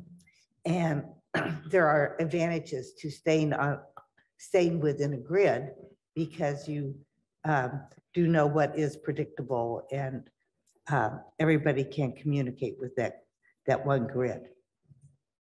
Okay. We looked at a 9% increase for the jail base and I want to tell you that includes that 5% COLA that the council already voted on for 2023. So that's an additional amount. And we calculated what it would cost in the general fund and in the public safety fund for jail staff. We moved outside the grid and calculated what a 10% would be. And 10% is just a nice round number. It makes a lot of sense. Why do we even look at the 9%? The 9% is based simply on how the different salary ranges are in the Wagner Irwin Shealy system for the grid. Is that correct, Michelle? Okay. I'd like to just make a statement that the 9% is based from the 2022 amount. Yes. So, you know, which would then give a grand total of 9%. Inclusive of that. Right. Right. Yeah. So, I just wanted to make that clear. Really a 4% over what? 4% over the 23. Right. 4% over, but it's really not 4% over 23 because that would be different numbers. Crazy. It is crazy when you look at it, percentages. So that's why I labeled those columns percentage increase reference. Okay, and the fiscal impact reference. And since we already passed the 2023 budget, I'm talking about the fiscal impact over 2023, what we've already approved. Okay, so we can change we could do a 10% increase for the jail staff and take them out of their grid, but that's less advisable for staff and for payroll. That's all I can say. The 14% and the 15% are bumping things up 5% in each category. So that is, that's just another option. And obviously it has a bigger fiscal impact. Talking about the merit deputies, we did something comparable for them. And the merit deputies have a different grid. Is theirs with WIS? Yes, theirs is based on a WIS recommendation. So they have their own grid for the merit deputies. Right.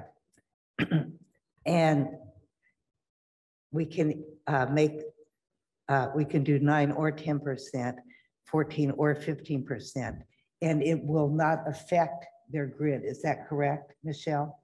That is correct. The only thing I would have to do is whatever you choose, I can easily manipulate that. Okay.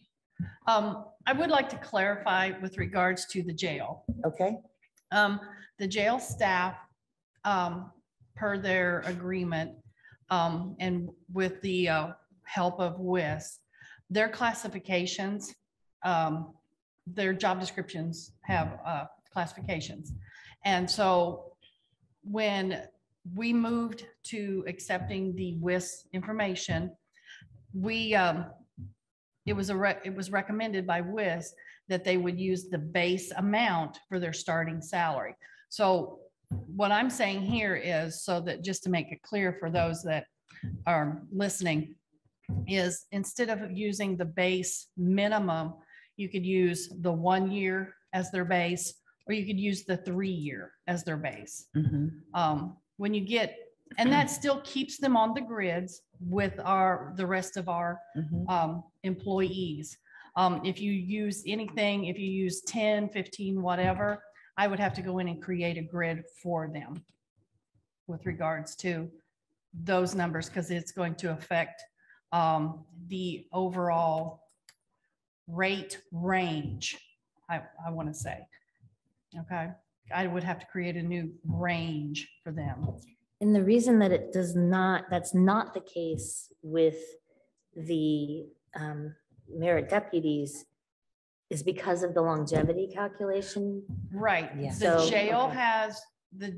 has a base, and then for every year of their longevity, it's added to their base rate. So Right. they're just a totally different animal. It's harder to calculate and keep it to a workable kind of plan. Okay. Okay. In addition, we have we have corporals, which also have a particular kind of calculation. Would you explain that? Right. The corporals within the jail, they get the base rate, plus they also get 70 cents on that base rate as well. So that bumps them up, that bumps up their base. And then on top of that, they get their longevity amounts. So that's another factor I've got to work in when working with creating a grid for jail. This way, if we stay within these parameters, I don't have to, it stays within our grids and it's easier to follow and to understand. But if you choose to, it just takes me a little bit to work something out. I do think there's something to be said for the attempt to stay with the grids that were created and put in place to guide us more than just a year. Yes, more than a year. Now that we're a year in, I would strongly recommend that we keep with that system, whatever we're doing. So I would add to that by saying we have invested in the Wagner Irwin Yeah. Shiley system. Yeah. I mean, we have bought the system. So it's important that we use it properly. So I think we should have any discussion that people would like to have. I think that Counselor Iverson might have something he'd like to say. I wanted to follow up on the WIS line of questions because we do have a maintenance plan.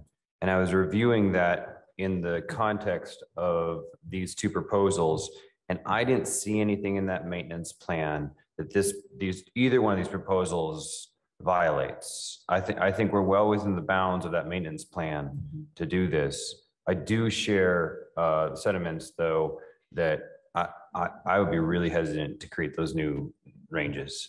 Well, and I do too, because before we went into 2022, I went back and looked and I had at least 18 to 19 different grids. Yep. And it was a pain to keep track of every single one because some of them were just for one person. Yeah. Yes, this is a group, but like I said, it's your decision on how you want to move forward, and I will work with whatever you choose to decide. So continuing that line of thought, we want to stay with the grids. And I feel like we should consider a priority on equity between the two groups. So doing the same thing for the jail employees and the the deputies. Which it sounds like we can do if we do 9% or 14% or some percent that lands you at one of those year steps. So the jail is kind of setting the floor. The floor, yes, thank you. Just makes the numbers weird, but makes the grids work. Right, and just as a reminder, whatever you choose with regards to a percentage increase, this is going to affect their base moving forward. Right. For years to come, so. Which brings us to the next point to consider, which is that fiscal impact of, which you've laid out here really nicely. And then I look back up at the top of this whole page that has the current balance and unexpended balance. Do you want to see that? I would. Thank you. So that. But this is for 2022. Yes, that's a 2022. Right. So I guess my questions then kind of turn toward anticipated, like, is this typical? Is this, I mean, what's the anticipated capacity in PS Lit to handle this? I know that I'm asking for numbers that don't exist. I do get You that. are. I know. You are. But I'm just obviously, so to the extent that we can think about this, I guess I'm just wondering what people are thinking with respect to how this could be sustainable. Yeah. So I certainly think about sustainable too. And I will remind us that we have a deficit budget for 2023, and we all know that. I don't think we can expect any additional funds coming in from for public safety lit. And I can't project what the growth quotient might be for next year, the allowable growth quotient. I'm going to be a fiscal conservative and say, I want to increase the base rate, but I urge the lower amount because I know where we are fiscally for the county. And I don't feel comfortable having a higher amount.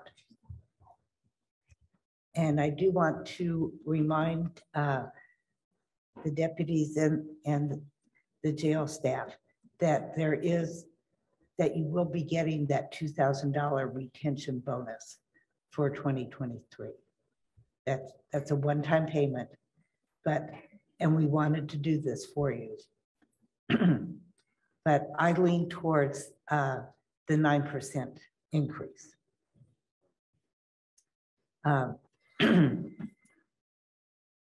Others of you may have better arguments. Well, I certainly appreciate that balance, trying to strike that balance, but I also am hesitant if I don't know what information could I lean on to feel confident that we can afford the 9%, I guess. Ms. Gregory prepared a revenue Yes, kind she of did. thing for, I think it was for PS Lip. Was that correct? It was. And I can't seem to get to my email, but I believe Miss Molly can get it for you. So I can have her share her screen here in just a moment. And that will kind of maybe help you with regards to that.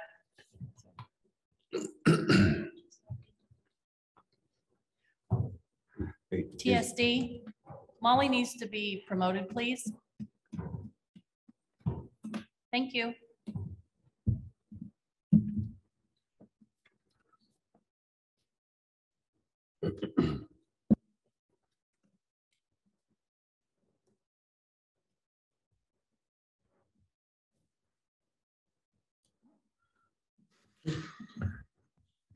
Do you mind if I just make a quick comment about the report they're going to put up? I was like, who is talking? Hello. There you go. Please. Okay, so just a couple things quickly, just so it all makes sense to you. The 2023 information does not include the supplemental lit because that information is not available yet. So that amount is normally between 200,000 and 300,000. I mean, obviously, I can't predict what it will be, but that's the normal. So I think the 5-year average was 248,000. So if that gives you an idea. And then, as you know, the Monroe County Local Income Tax Council always kind of fluctuates that 0.25%. So it varies between PSAP and then public safety. So we're never exactly sure what that will be, moving forward, but I did give the best estimate I could.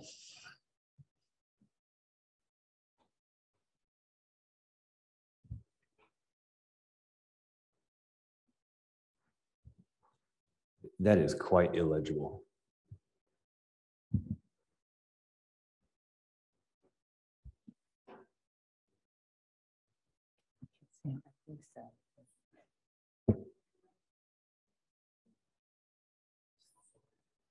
So.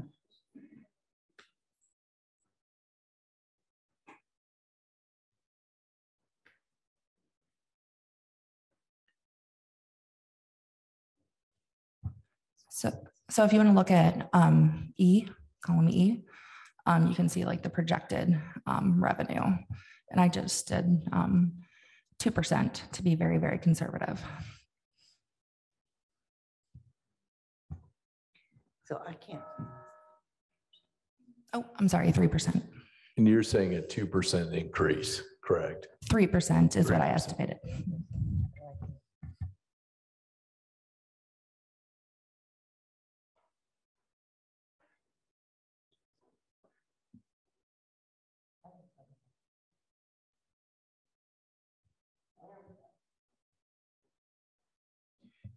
Yeah, we see 2%. Yeah. Column E, line 13 says 2%. We may be looking in the wrong place.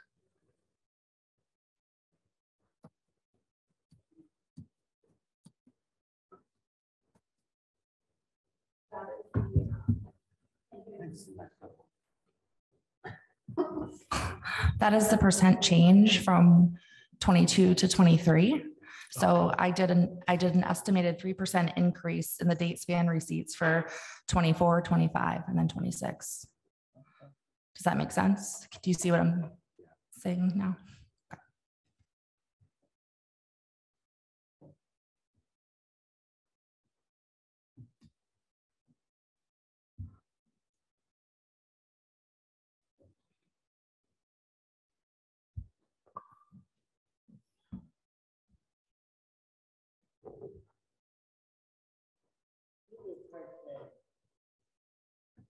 We can't really look at the 2022 because it's 11, not even 11 months.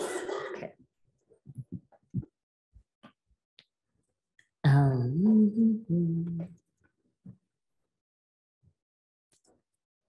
So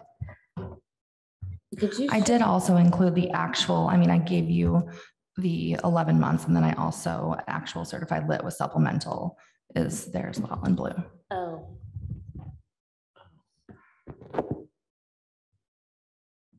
Thank you for holding my hand.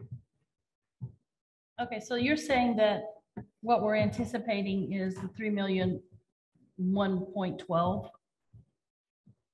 right? In oh, that's oh, okay, I got you.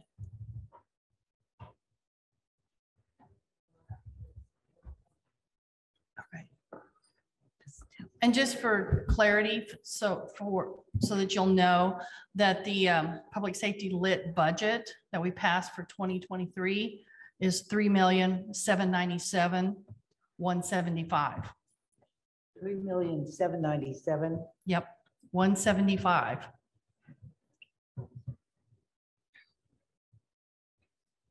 And a reminder that was also a deficit budget Correct. Yep, it was. at $291,160 in the red. Correct. Marty has her hand raised. Could, I think we better. please go ahead.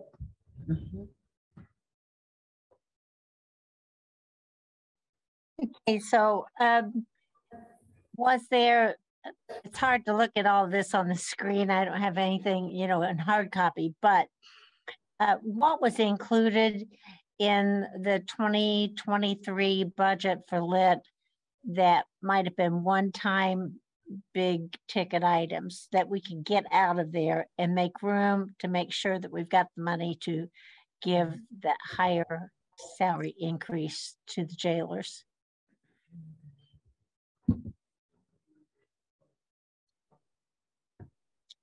I'm not looking at that budget for the lit, so could someone?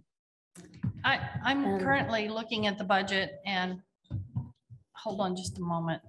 And if we put any new people in there, we need just take them out. Because this is tough No. decision. I'll share my screen. Yep.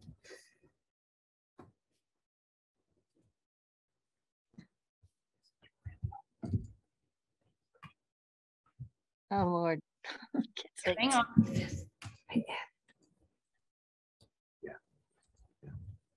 Okay, this is the column here. Whoops, because it's merged, sorry.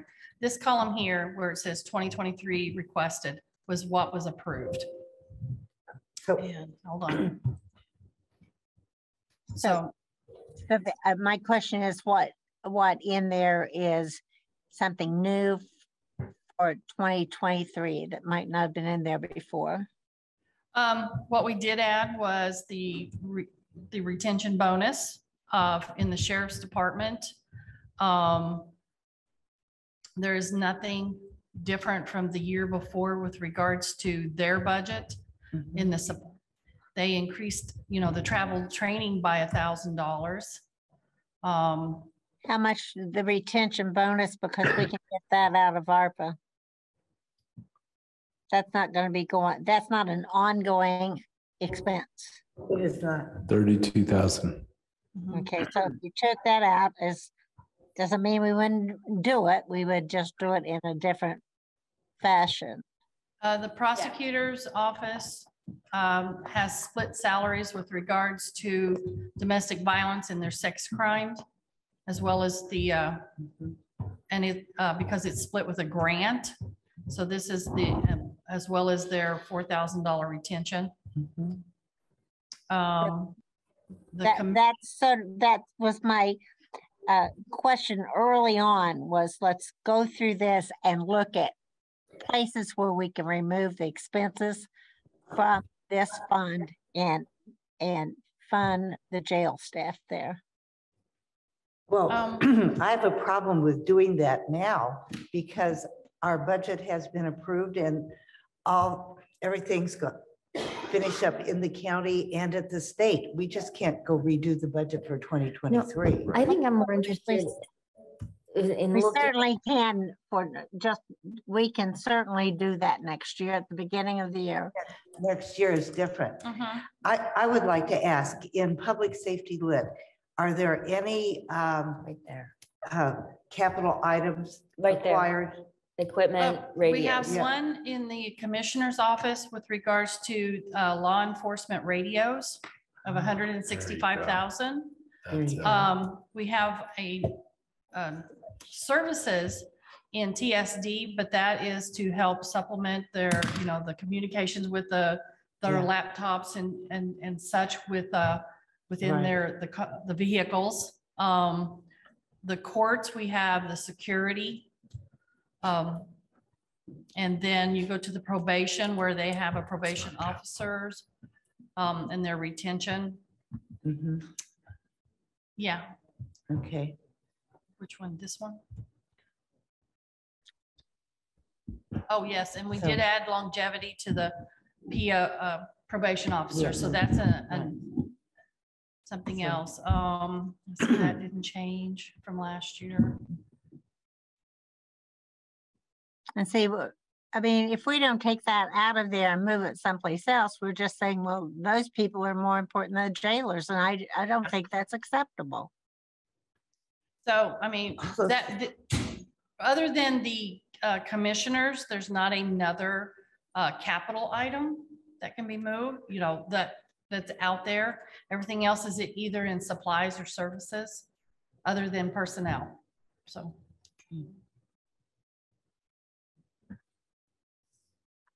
How much were we over in deficit? Was two? We were $291,160 in the red in the PS Lit fund for the 2023 budget. And then the total fiscal impact on PS Lit, if we do a 9%, is 41,000. Yep. So now there are really healthy operating balance in PS Lit. But again, as we've talked about before, this is, if we do 9%, it's going to be going on into the future. And at some point, it's just going to, It's going to eat it up. it's going to eat it all up. So we need to be really careful with how we do this. I mean, presuming we do this. Can I zoom out and ask a bigger question? Please.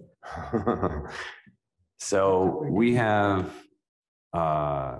people wearing the uniform today that are going through this. I think it's helpful to remember this is the problem we're trying to solve is retention.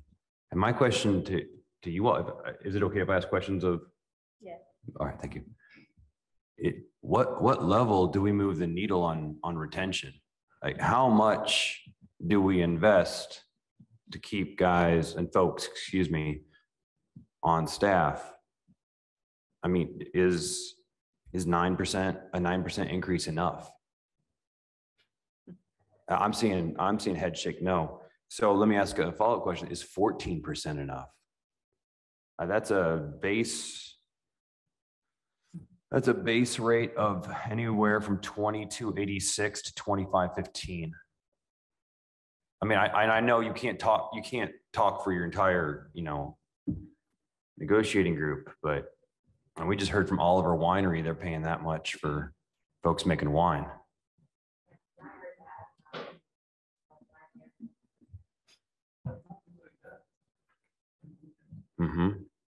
That's right. So for the benefit of those listening to CATS, the comment in the back was when they heard that Oliver was paying 21 something on average, we had folks in the back saying that that was awfully enticing to them. And so that's part of this question. We heard Councilmember Crossley raise this very issue that we're trying to solve a retention issue. And so we're threading a needle here. We got to solve a problem with very little resources. Well, I shouldn't say we are very blessed. We have an abundant budget, but still, that's the challenge before us.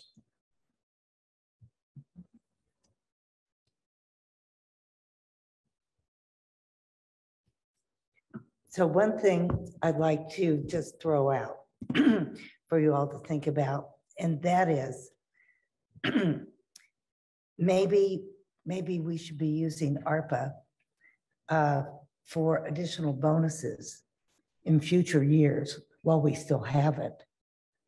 That's through 26. And because we can't predict right now what's going to happen with public safety lit or the general fund. So maybe we should be looking at larger bonuses rather than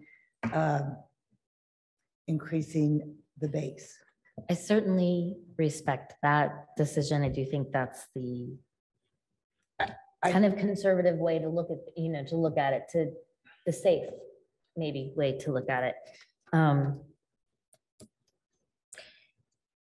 really would like to find something that's a little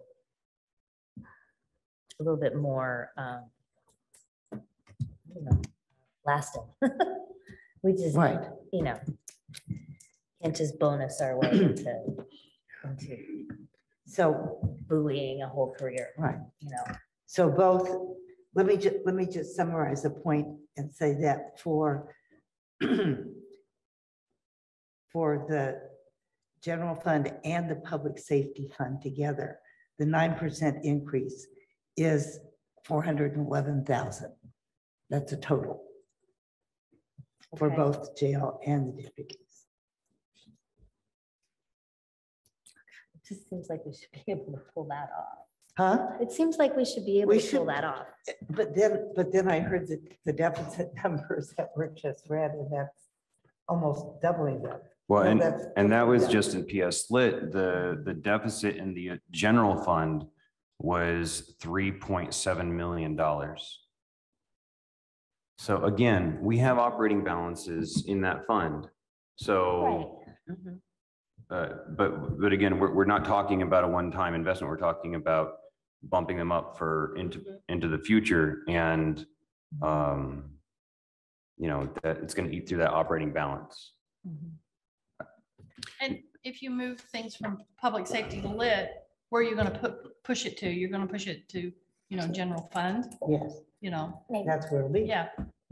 Now, I want to clarify, just because I'm like, well, we don't have this money, blah, blah, blah, doesn't mean I'm against this. I want to be really clear here. Like, I think we can do hard things. Right? We can walk and chew gum. We can figure this out. I was going to add to that. I said in the last meeting that all of this process for us is trying to problem solve it and muddle our way to a solution that works, because we want to honor the service of those who are in here, and we want to continue that. I'm just trying to do math. We're in I say muddle. She says math. She's smarter. But the time that we have already spent on this has got us to this level of detail here. I think we're not voting on this tonight because we don't have a solution. We don't have it paid for. But I think we can continue to figure that out by looking into these budgets and figuring out what we do. Ultimately, in my wand waving ways, and that's not how it works, but a combination of which Councilor Munson has laid out really well, proposal A and a combination of proposal B, I think does something. I think it does more than nothing. And I think we have attempted this year to do some things for every county employee, but we have a problem here. And I think that figuring that out is our sort of next course. None of this is pretty, but the way counties operate by Indiana law is not clear anyway. The way that the state has this set up is difficult, but we can figure that out. We have smart folks here, I think, and well-intentioned individuals.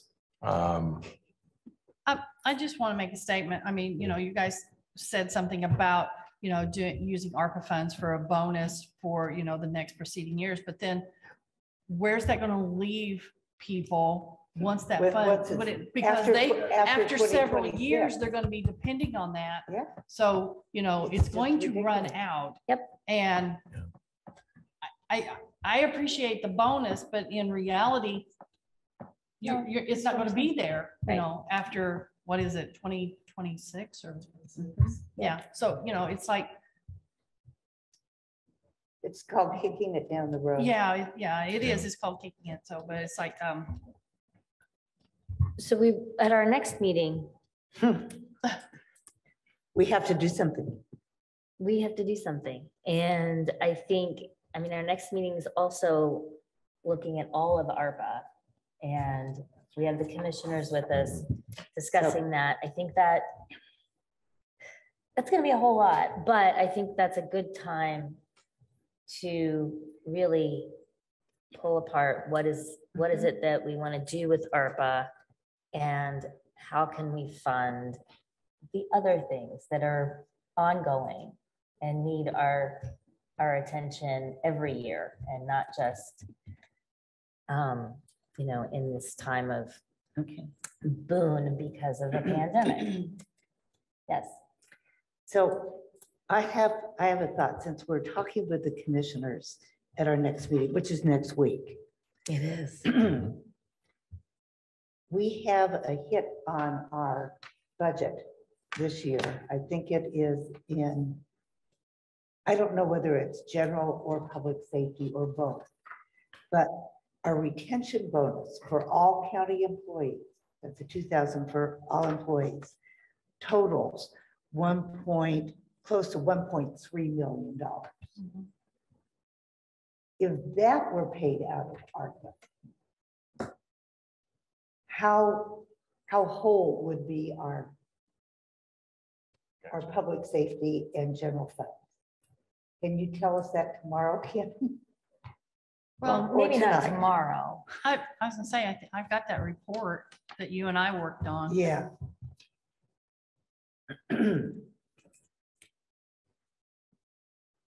But I don't have the deficit numbers in front of me.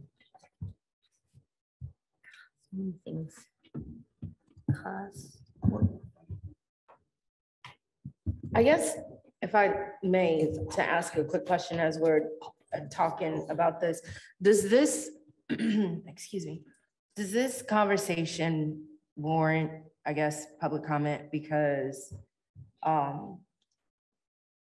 I would like to hear maybe from, not maybe, I would like to hear from, I guess, our correctional officers from the collective bargaining unit to see like what their general thoughts are, since they haven't spoken to us and we haven't spoken to them since the summer. I would like to, moral of the story is, I think they should be able to make comment of what they've heard, since it's been a lot of discussion. So I'm asking if we can open it up for them. Are there any objections? No, that's very good. If anybody in this room would like to make public comment, please come forward to the podium. While they're coming forward, I just want to show you, I pulled a report from Lau with regards to our, share my screen back again, please.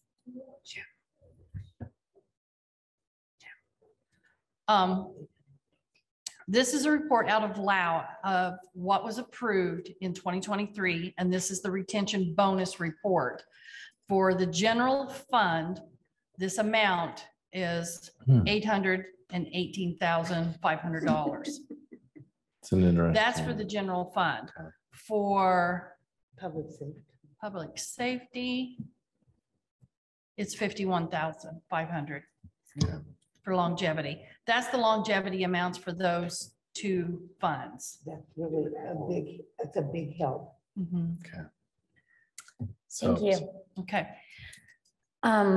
So for public comment, we do need you to state your name.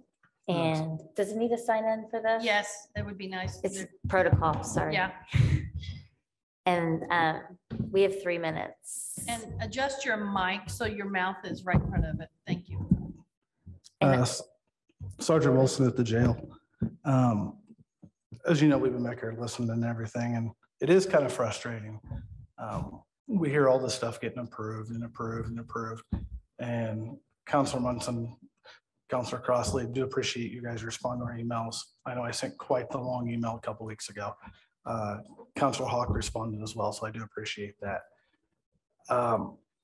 Councilor Munson said something about being conservative, but it seems like the council is only conservative when it comes to funding law enforcement. Everything else we watch getting approved. We are bleeding. We're constantly working overtime. 3 of us are third shift people back here. We worked last night. We work tonight. So we're running on no sleep, and it's constant. A bonus is great for the people that are there, but it's not going to fix the problem of getting applicants in the door. And I'm sure the sheriff's side is the same way. It's great for the people that are there, but when we're not getting applicants or getting quality applicants, we've got to bump that pay or we're not going to have anybody coming in. We get very few applicants, and a lot of the applicants we do get just aren't quality applicants. Colonel Crow's done what he can do to try to get people in. We've got a sergeant that's been working on doing things like Indeed, recruiting fairs, things of that nature to try to get people in. But when you have places like Catalent, we have places like Oliver Winery that's paying more than the starting pay of the jail.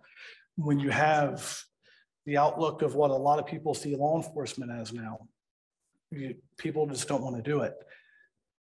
We need to have the council, the commissioners, and I'm sorry, I'm really upset that the commissioners were approved a 23% raise when they're only required to work one meeting a month, state law.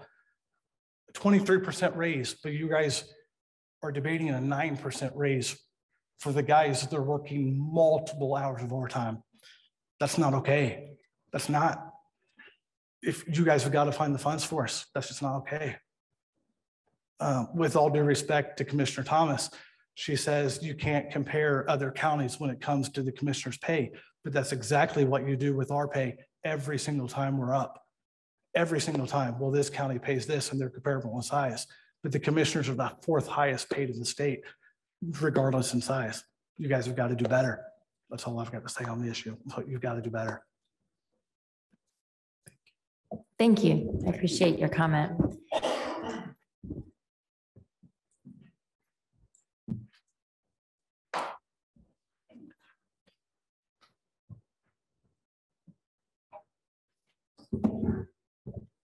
Hello, I'm Sergeant Smith. I also work at the jail. I was adding up your guys' figures here. I added up a total for the, top of everything, 15% and the $1,000 bonus. My total was $969,000, 471. We'll say $1 million, right? Are we worth that to you? You guys are going to have your holidays coming up soon? We're not.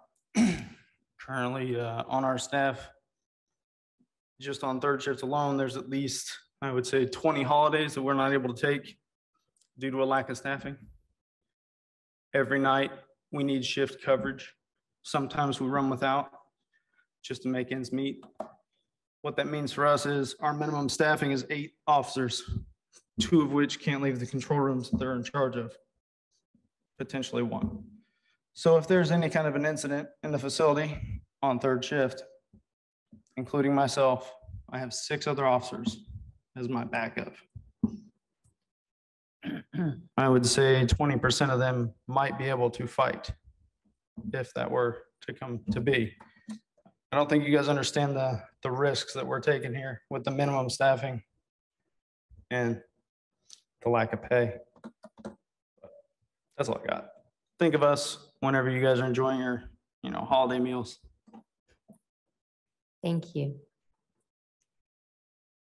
Any other?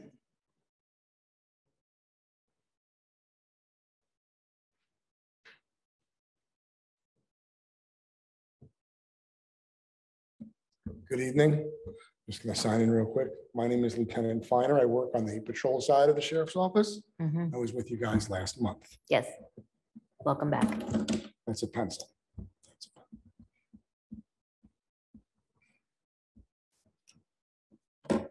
Just like to address a couple of things came up during today's discussion. I appreciate all the hard work put in by Council Munson, Council Crosley, all of you guys putting the numbers together. I understand that it's quite an endeavor to hammer budgets, and it's something I'm glad that I don't do. With that being said, if you remember, our original agenda submission was a request for a 20% pay increase. It's a pretty big ask. Well, someone in our agency asked why we didn't ask for more because we're so underpaid.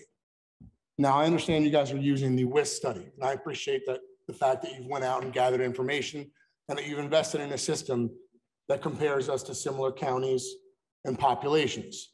Fact of the matter is that doesn't affect our problem. Our problem is right here. We are 20+% less, pardon me, paid at base salary starting than all 3 sister agencies in the immediate area. So we're basically forcing people to move out of our area to go get a decent wage to catch up with the rest of what the state is paying, or other cities that have communities like ours to be paid comparably. With the 20% increase that we had asked for, we don't even come close to Bloomington Police. We fall just short of IUPD. You can check the numbers. They were given to you before we came in last month. The WIS system does not address the issue here locally. It does not address the issues I can't speak for the correction side, but it does not address the salary discrepancy in the local area, which is what's hurting us. That hurts our recruitment to get new applicants. And like Sergeant Wilson said, there's not a lot of applicants to choose from. And if they want to come to Bloomington and work, they're not looking anything past a webpage and starting salary, and we're 4th on that list, behind Bloomington, IUPD, Ellisville, and then the county sheriff's office. The 9% pay increase is over last year's salary. That's correct. Just let me know if I'm wrong. And that includes the 5% COLA adjustment over last year's salary. So in essence, a 4% increase. We came asking for 20. We're down to 4. The $2,000 retention bonus is great for people that are here, but it doesn't fix our problem, because $2,000 compared to a 20% pay increase somewhere else means nothing. It's a great way to put a shine on it, but it doesn't fix the issue. I got it. The budget is your guys to handle, and I don't do that. But I know that we asked to be in here long before we got in front of you in October, knowing budgets were closing. It's important that you just take a few minutes, I'll be finished here in a second, and just realize the solutions you're proposing, the retention bonuses, a 9% pay increase, doesn't fix our problem. That's not why we're here. We're not here because we just want to get a small bump. We have to catch up. We can't get people to apply to us. We can't get people to stay with us, people with rank and experience. The retention bonus is a Band-Aid. We have a huge bleed here, and we need to stop it before we end up like sister agencies who are experiencing the same issues and can't get it fixed. That's my time. I'm over. Thank you very much. I appreciate it. Thank you. If there are any members of the public online who want to make public comment, you're certainly welcome. Just raise your hand. Is there anyone else in here? Okay. All right. It doesn't look like there's any more public comment, and oh, there is one. Look at that. Kirsty Compton. Go ahead. Hi, I would just like to say that I work day shift, and we too are short on staff. And Saturday, on my days off, I came into work because we had 2 hospital transports that we had to send 4 officers to the hospital with inmates, and I had 4 officers at the jail to run the whole jail, and that's with 1 officer in the control room, 1 officer in central, so 2 officers on the floor. So we are facing a very dire time in the jail, and it is time for somebody to realize we've got a big problem, and that's all I've got to say. Thank you. I appreciate that. Any other comment? I don't want to cut anyone off. All right.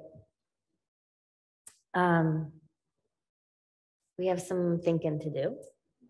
We have some number investigating to do. And I want to see this on our next agenda as For the work session? Okay. So that we can come up with a solution that can be implemented quickly. Do you think this discussion should precede the ARPA discussion? Or I think maybe. I think it should, don't you? I would say yes, because that way then you kind of know what you're going to be working into with regards to ARPA.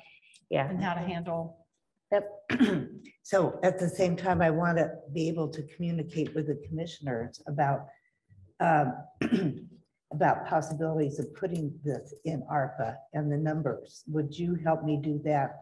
Yeah, and I do believe that you can add things to the worksheet, Yeah. and legal has indicated that that's appropriate. And are you talking about the 2023 bonus into ARPA? Is that what you're? Yes, Okay. that, that plus the countywide bonus, plus the bonus for jail and sheriff. Okay, for department. 2022. Okay. Can I provide just a quick clarification? I just want to make sure that everyone's aware there are two different categories under ARPA that you could use: the lost revenue section, and then there's also a under public sector capacity, another option. So Okay, great. So will you be at our next meeting, and I can you will. advise us about this? yes, I'll be prepared. Okay, Thanks. Thank you. Okay. Any other comment from council? Okay, thank you. I appreciate the information, the presentation, the discussion. It's been good. We're gonna move to approval of the minutes.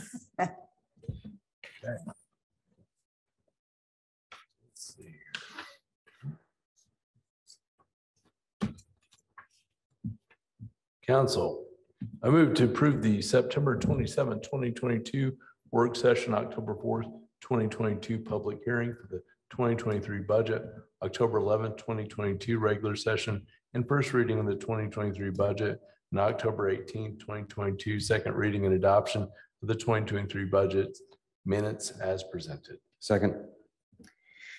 Do we have any council members who would like to change, add, edit, modify, otherwise tear into our minutes? No? Great, fantastic. We will do a roll call vote then. Actually, you can do a voice vote because you're the ones. Oh, because no one else is actually even participating. Right. Got it. They're gone. All right, all in favor of approving the minutes as described by Counselor Deckard, say aye. Aye. All opposed, say nay. Motion passes. Are there any council comments for today? Yeah. Go ahead. We've had a hard meeting tonight, but we are in a beautiful building that has been made more beautiful by our maintenance staff, putting up the Christmas tree and putting the most amazing presents beneath the tree that are all sparkly. And I looked at them, I looked inside those boxes, and they are empty, the sparkling boxes, but they're very attractive nonetheless. And I just want to thank our staff for the work they did in beautifying our courthouse. Yeah, it is pretty fun to have such a beautiful place. That's it. No, any other, yes? I'll just, again, I know the previous discussion of what we briefly, oh boy. What we just discussed it wasn't very easy to sit here to listen to that.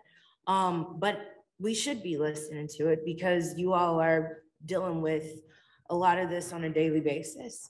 And so I just want to say, I'm sitting here, not just dwindling things, but making notes of everybody who made public comment.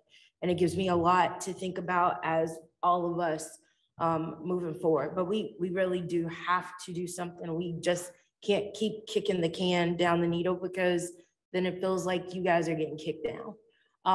And that's not right. When I took this position, I took this in a way of knowing that there were going to be some really hard conversations, some not so great conversations, some maybe good conversations, all that in between. This was very healthy to listen to. And oftentimes we have to sit in our uncomfortableness so that we can get comfortable in making the right decisions. So with that being said, I do appreciate every single last one of you all here tonight. Anybody that was paying attention on Zoom or will watch via later on cats. I'm sure y'all will tell people to pay attention, as people should. As electeds, we are supposed to be held accountable for the things that we do. And I think this discussion is a part of that process. So I appreciate all that you have done, all that we have talked about, and all that we continue to do. Also, just again, we do today, and speaking of a lot of discussions and conversations, I took out my notes from the Bloomington Chamber of Commerce had a community conversations in regards to jail facility. It's no surprise that we're having this conversation in addition to what we are reimagining here in our community. And I continue to say that, you know, there's lots of things that we should be having, you know, conversations. And there's a lot of finger pointing of who's not doing what and who's doing what. But the issue is we have a lot that is at stake. And our issue is we already know that our facilities do not need to hold people with mental health issues and substance use disorders and those that are experiencing homelessness. It's been said by Commander Crow in our meetings, and other people have said it, they don't want to have to do these things. So we, in addition to this conversation, we have a lot in the county that we are really, truly working on and we should be listening to. So again, I know President Wiltz had mentioned that we have our Community Justice Reform Committee, and the last meeting was by far one of the most public attended. And I want to make sure that we are continuing these conversations and we continue to have people come to them, because we cannot do, the county cannot do this alone. The city cannot do this alone. It is we in this community, both city and county government bodies alike, to put egos and personalities to the side and let's make stuff happen. Because I'm getting so frustrated and so annoyed and listening to everybody, quite a few people just continue to have chit chat, but we're missing the bigger point. So with that being said, again, this upcoming Monday is our Community Justice Reform Committee meeting. Anybody paying attention, anybody here this evening that can attend, please do, because we have a lot to discuss and we should be continuing to discuss. So thank you. Well said. Thank you. And with that, we will adjourn.